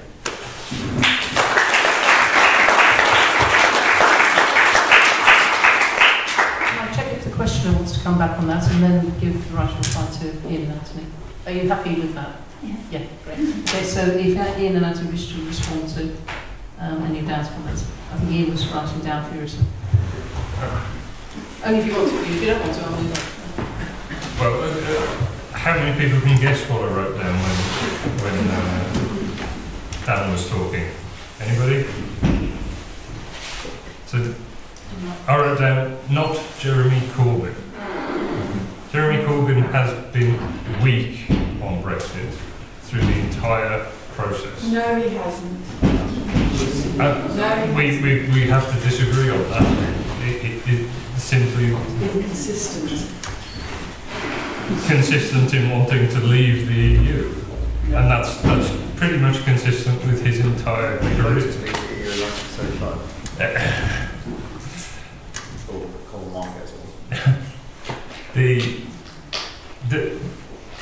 If you want to stop Brexit, vote for a party that has been committed to stopping Brexit through the entire process. How are you going to do that? How are you actually going to stop Brexit?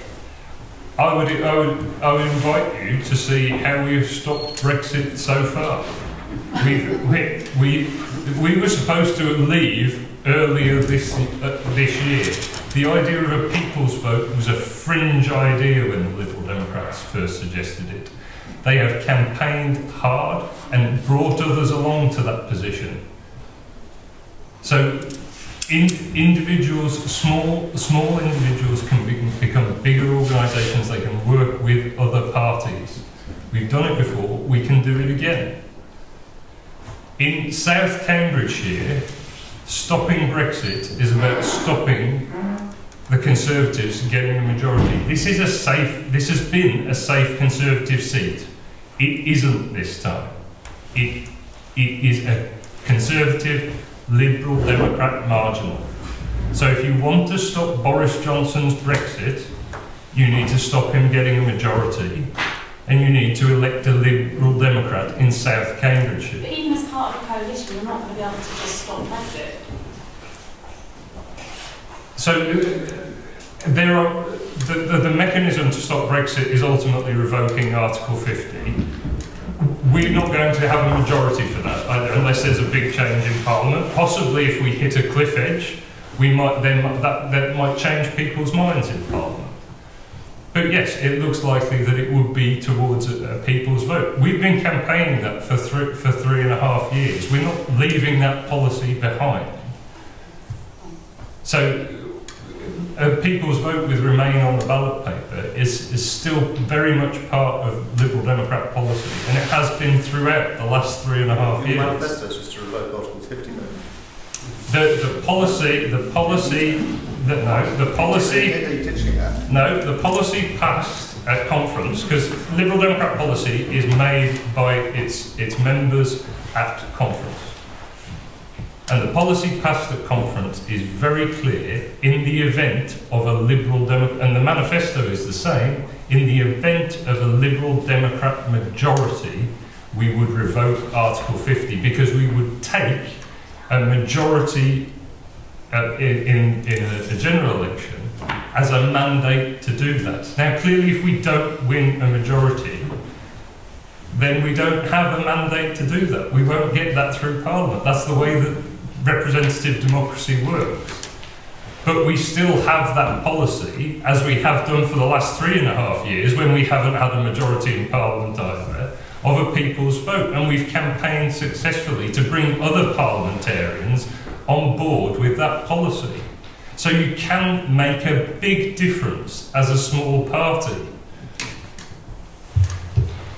Just to come up, because of course that relates to my party, I don't think that's completely sincere when you just said that you're not happy with the voting system we have, and yet with a minority mandate, you think that somehow justifies overriding a very large majority in that referendum. And I think that's why democracy in a referendum is the answer, not democracy through parliamentary votes through first past the post. Yeah. And thank you, Mark. And that's my first here this time. I'm also good. However, I suspect, and you can correct me here if I'm wrong, that the Liberal Democrats were making that pledge as a very loud sound to all the Remainers in the country to gain their vote by saying we are going to revoke and vote for us, knowing full well that you would not have a majority, so you wouldn't actually have to follow through with it, but it would be like the anti-dog whistle for those Remainers. And my theory is, if you make promises in a general election that you don't really feasibly think you're going to fulfil because you don't have to, then that's not being sincere or genuine with the electorate, and it's quite dangerous. And we know of Liberal Democrat policies in the past which were pledged, which then had to be U-turned on in government. So I think you have to be really clear what you're promising, that you mean it, you intend to deliver on it. If not, and I think the revoke was wrong, because like I say, first past the post would mean you'd maybe have 40% of the popular vote if you had one as the government, and yet you'd be delivering something which goes against a clear over 50% decision in the referendum. So on the switch in whether you have a mandate, the Liberal Democrats won 12 MPs in the 2017 election. It is conceivable that, yes, we could get a majority with 40% of the popular vote.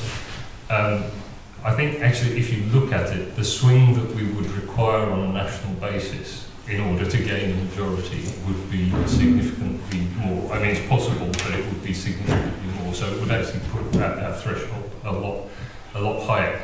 But the revoke policy isn't really, it is about what it says to our values.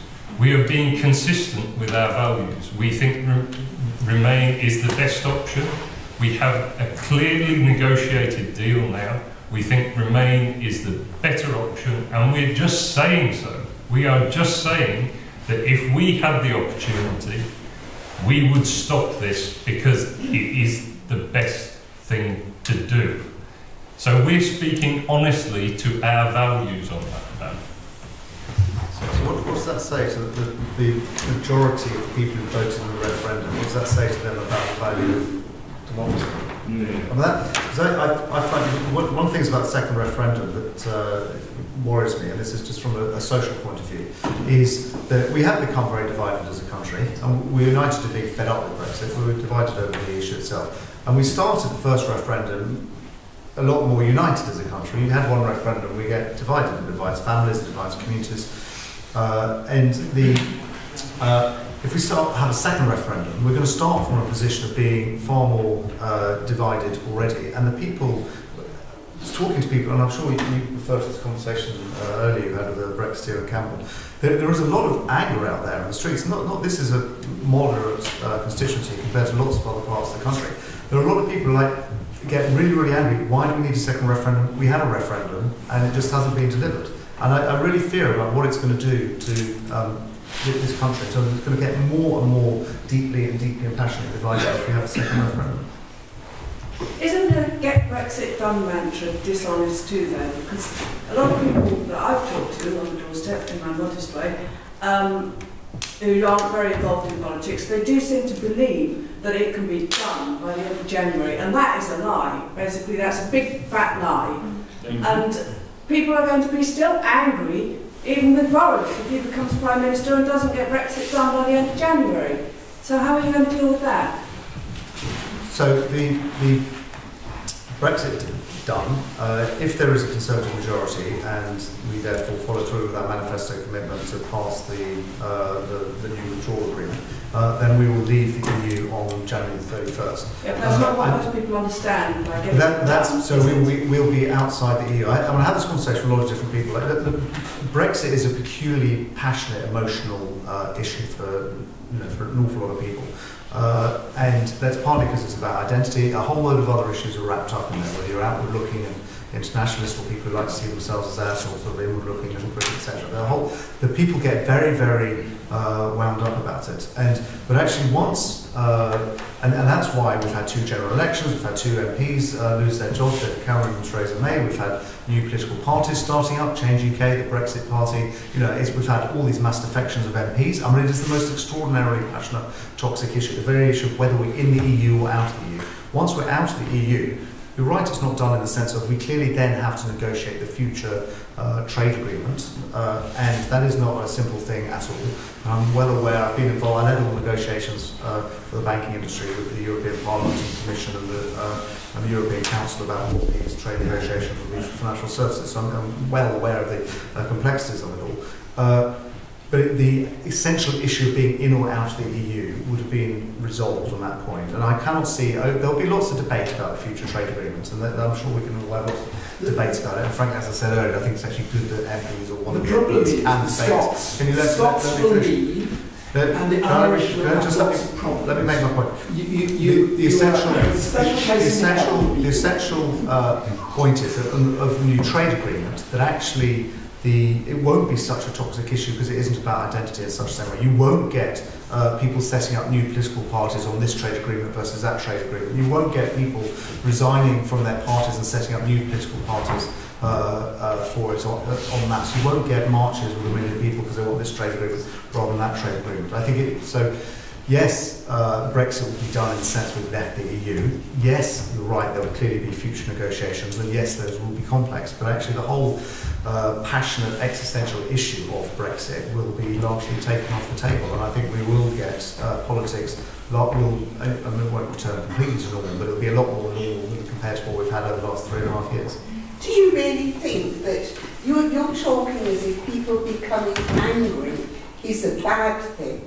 People going on marches and expressing their opinions, that isn't a bad thing.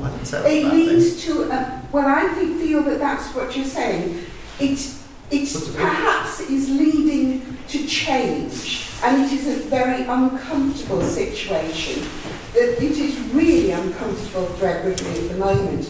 But anger should not necessarily say, we want you all to be nice and quiet now and not angry anymore. No, I think the anger is good. And if I may say, I think some of us here really possibly resent your comments about our current MP in, don't deride her for having experienced Parliament, experienced the Conservative Party, finding that it's something she can't live with, and she made changes. And that is not something that I think most people here would deride. We might actually say, well done.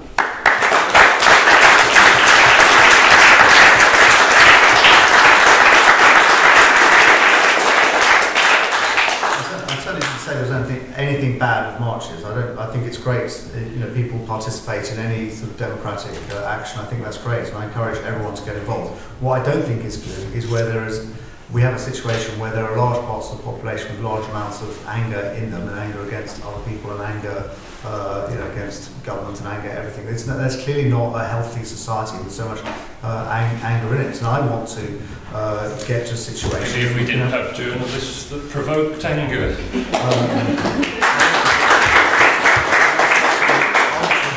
Situation where we reunite the country and that we all feel a united country again. Now that's not, I think we can all agree that's not going to be easy and straightforward, and we'll disagree on the route for that, but that's where I want to go to.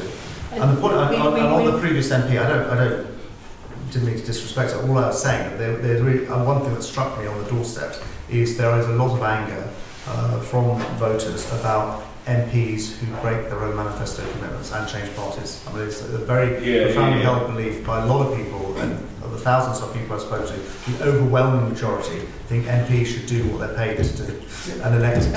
I think we have to stop full time on Brexit now because we're almost out of time. But I mean, I'm sure you can follow up. Dan hasn't spoken. Yeah. Sorry, Dan. I just want to add that actually, this is an internal Tory war that has spilled into all our lives now.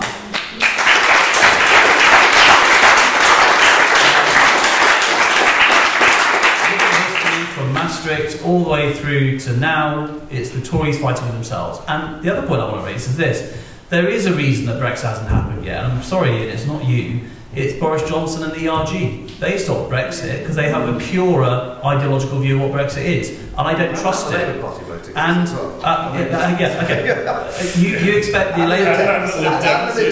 so you expect the opposition parties to vote for what the government wants. That's not how parliamentary democracy works. Whereas your own government.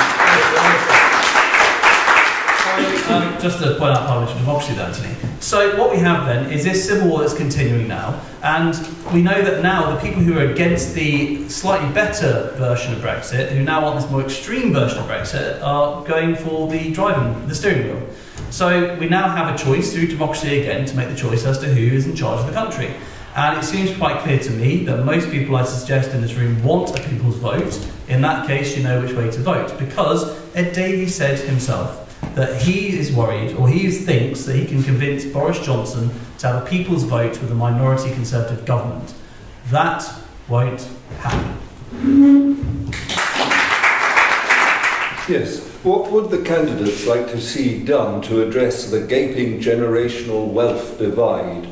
As an example of the current unfairness, compare the younger generation's student debt, insecure employment, excessive hours of work, unaffordable housing and lack of support for their young families with the older generation's triple lock pension, accumulated assets, winter fuel allowances, free prescriptions and bus travel. Can I also add that the average income of the retired exceeds that of those who work and have young families? Is that sustainable? Is it fair? Yes, it is a generational discrimination, actually. And what I find very interesting working as a teacher is that there is this kind of growing frustration and anger now. And if I just look back to the last Labour government, EMA, for instance, was a really good example of how funding was given to students to help them stay in school. And when I worked in a very deprived area of the country, kids in sixth form were working in shops and things to try and make money to help pay the bills of their families. They really were struggling.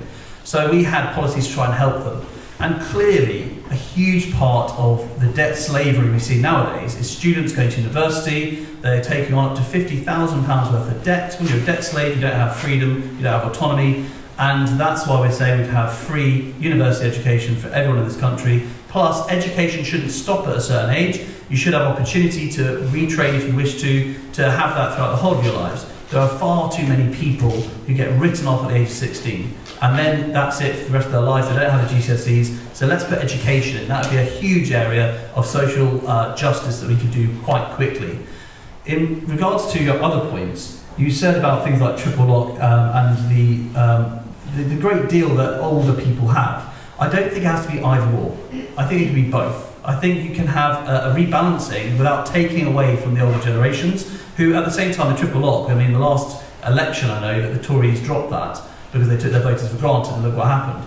We kept the triple lock then. We still say that the pensioners, regardless of who they vote for, should have a triple lock on their pension. It shouldn't be taken out by a greedy treasury.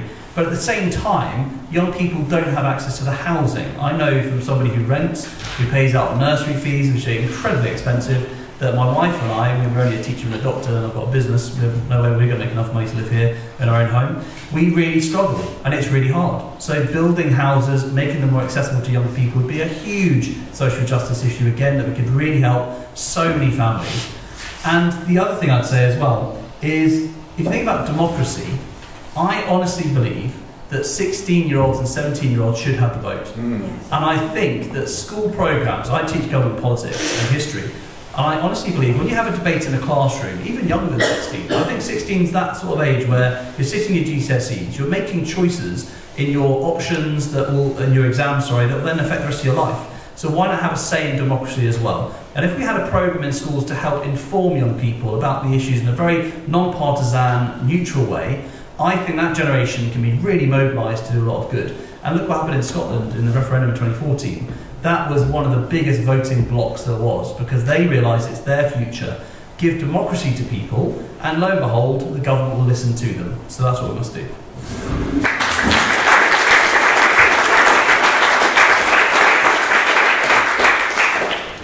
Is that Labour Party policy, though? I think yes. It's in the manifesto. I will check, hang on. That's a really good point, actually. I've got the manifesto here, I will check that now. But I will double check that, but if it's not, it definitely should be. That's happened a few times at these hustings. This is our fifth husting. Which one, sorry? What's come up? The things that Dan would like to see in the Labour Party manifesto that aren't. We had proportional representation, I believe, was one of the things that you advocate for, which the Labour Party is the only socialist/social democratic party in Europe that doesn't support some kind of proportional representation. Well, just to correct the record, because I think you should withdraw that comment, I didn't say that that wasn't the manifesto. I said that I personally think we should move towards AMS system, and I'm happy to campaign for that within the Labour Party. Not the same as saying it was something that I said was in the manifesto. I didn't make that claim. Just to clarify. I said I hope that you would be writing the next Labour manifesto. Just to clarify though, that I hope the implication is that I'm misleading people. No. Maybe Ian could actually address the question. Okay. Just to point out that Votes for 16 has been a long time Liberal Democrat policy. And I think it would make a difference for all the points that Dan raises. I would just like to see more political parties as a whole, rather than just individuals, adopt that as a policy. Look, on the generational wealth divide, this is an issue that we haven't been talking enough about. There's a huge demographic problem in the country. We've got a lot of retired people, and they're living longer, and they cost more, and there is nothing wrong. There's nothing wrong with that, but it's not the way our economy was set up when we set up pensions and the welfare state. Actually, pensioners fell behind by a long way, and credit to the Labour government, they did a lot to help pensioner poverty be solved. But the dial has shifted, and the dial has shifted because at the same time we've stored up a major housing crisis for ourselves, and the housing crisis is the major driver of the wealth inequality in the country. So we're not going to solve that overnight, but we all know that we need to get building a lot more houses across the country to address that housing crisis, and we need more social housing, and as well as more general housing, and better protections for renters, a healthier private rental market. That will drive a lot of the solutions to these issues, but they are long-term solutions. Some of the things that come in terms of policies that come down to some of the other issues that you mentioned, job insecurity.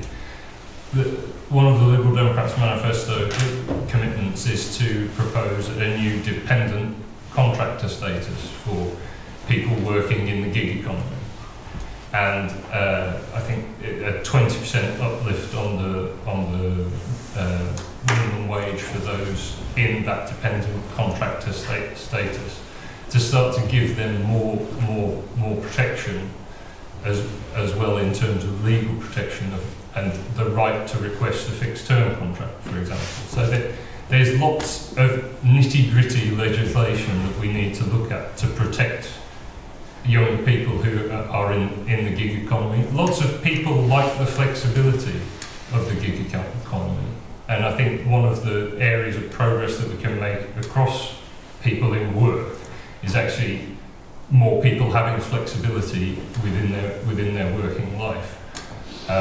But there's got to be that protections that goes along with it.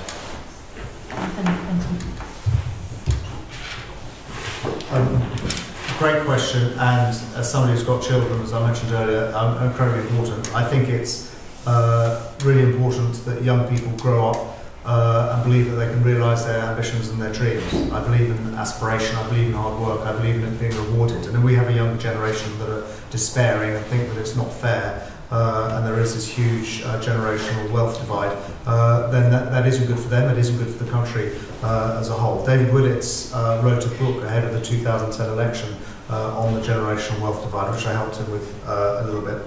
And it is a real issue, and there are many reasons behind it.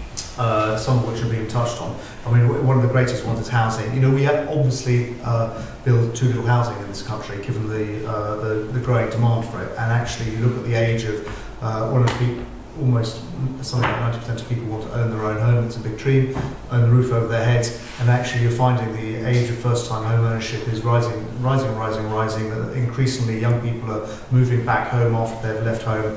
After they've gone off to university, they're coming back home, the boomerang kids, and that's essentially incredibly demoralising for them. They can't lead their own lives. We need to build more housing so that people can get on the housing ladder and realise their dreams. And actually, house building rates have gone up. We've now got house building at the highest rate for 20 years or so. I think it still needs to go up a bit more. Some of the things I think, like we are bringing we're all committed to bringing in a higher minimum wage. We've said £10.50 an hour. That will disproportionately benefit young people. I think on the issue of student loans, is very high. I think the interest rates on student loans being 6% at the moment, I think is not justifiable, and I fully support reviewing that. I can't see that's essentially you're asking students to make up for the bad credit risk of other students who are not going to pay off their loans. It doesn't seem fair to me that you're asking them to do that. It should be wider society that does that. When I was younger, I remember the recessions, that we had a really bad recession in the early 1990s, shortly after I left university, and it was the unemployment rate, and youth unemployment rate was incredibly high, and that was incredibly demoralising. I got made redundant twice. I spent a short time being unemployed, and that is what eats people's souls and eats people's dreams, and I don't think anyone should have to go through that. What I would say now is good about the labour market is we actually have we've got a record level of employment in the UK now, more people working than ever before. We've got a record low level of unemployment, it's the lowest for about 30 years, and I certainly want to make sure that we have a strong and robust economy to make sure that young people, when they are leaving university, there are jobs for them to go to, which is what we have at the moment. One of the fears I have about Jeremy Corbyn is, we haven't really talked about this, but I think if he came in, he would wreck the economy very rapidly, and you'd find unemployment rising very, very rapidly. And the final point I'll make about intergenerational fairness that is the one about government debt and deficit. And my children were asking me about what all this austerity was back in the election in 2015, and I think all generations have basically a moral duty to live within their means. And I said to my children, it's like me building up my credit card debts, and then because I want a fancy lifestyle, but I'm not paying for it myself, and then passing on the credit card debts to my children. But essentially what we're doing as a country, if governments aren't living within their means, and our generation isn't living within their means, we're building up debts, and we're getting our children to pay off the interest on it and the debt on it, and that is incredibly unfair on future generations simply to pass on their debts. As individuals, we can't pass on our debts to our children, but as a country, we can pass on our debts to our children, and that's why I think we actually have a moral obligation to try and live within our means as a generation. But it is a really important issue, and it touches on so many different things that you point out, but it certainly is something that I would prioritise. But all three of your party's manifestos are very generous to the elderly. And promise to increase the generational wealth gap, and also that the Conservatives seem intent on increasing the escalating wealth of the rich and the super rich. There's enough wealth in this country to meet the basic needs of everyone. It's the distribution of that wealth that is currently wrong.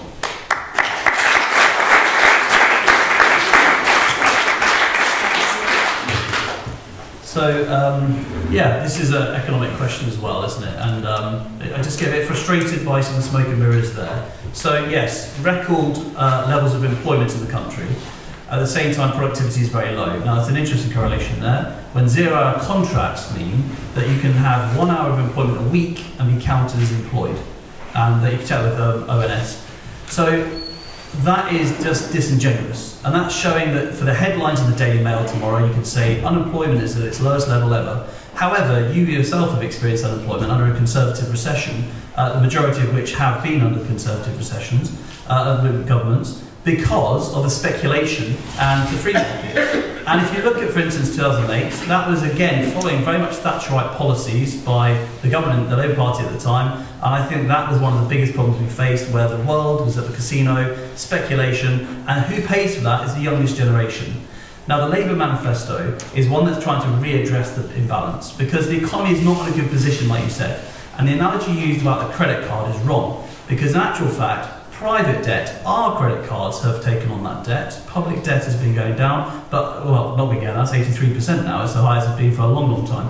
But at the same time, private debt has also steadily risen as well, which means the most vulnerable people are most at threat for the next crisis whenever that happens. And it will, because that's what capitalism does. So young people have been ripped off by this government. They've been ripped off by the coalition, we know that as well. And we are saying we want to really make a difference to give that generation opportunity. In particular, Sure Start centres. Why were they closed? If you honestly want to save money, why did the Tory councillors give themselves an increase in their allowance and cut the money towards Sure Start centres? That's disgusting. But we're saying...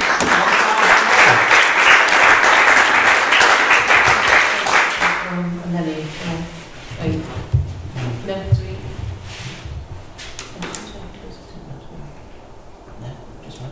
so Ian, you want to respond?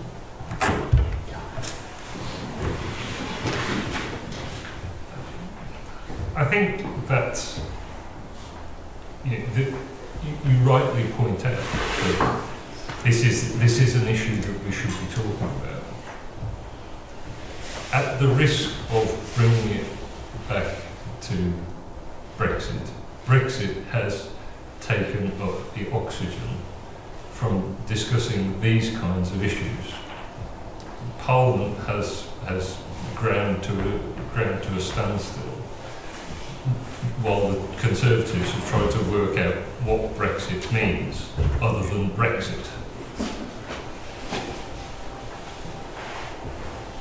There are long-term shifts at play in the country, and these are the ones that we should be debating and having a public debate about. I think this election starts to touch on it, but we have to resolve Brexit first, because Brexit really is another injustice against young people. I would advocate that 16-year-olds should have the vote. If you go back that far, there's a huge number of electors now that did not have a say in 2016, and their rights, at the same time as their opportunities are being constrained, their rights and their opportunities in Europe are being constrained by Brexit. They deserve a chance to have the same opportunities that the older generation has. Brexit is also very unfair to Scotland, and it's leading to instability in Northern Ireland, and it's unfair to Wales, it's unfair to Cambridgeshire, it's unfair to London. It's an extremely divisive thing. It's unfair to the poorest who think getting Brexit done will make them better off. Yes. Yeah. Anthony, do you want a last response for? I don't quite to finish. We've all got a very early start tomorrow. We're 20 minutes over.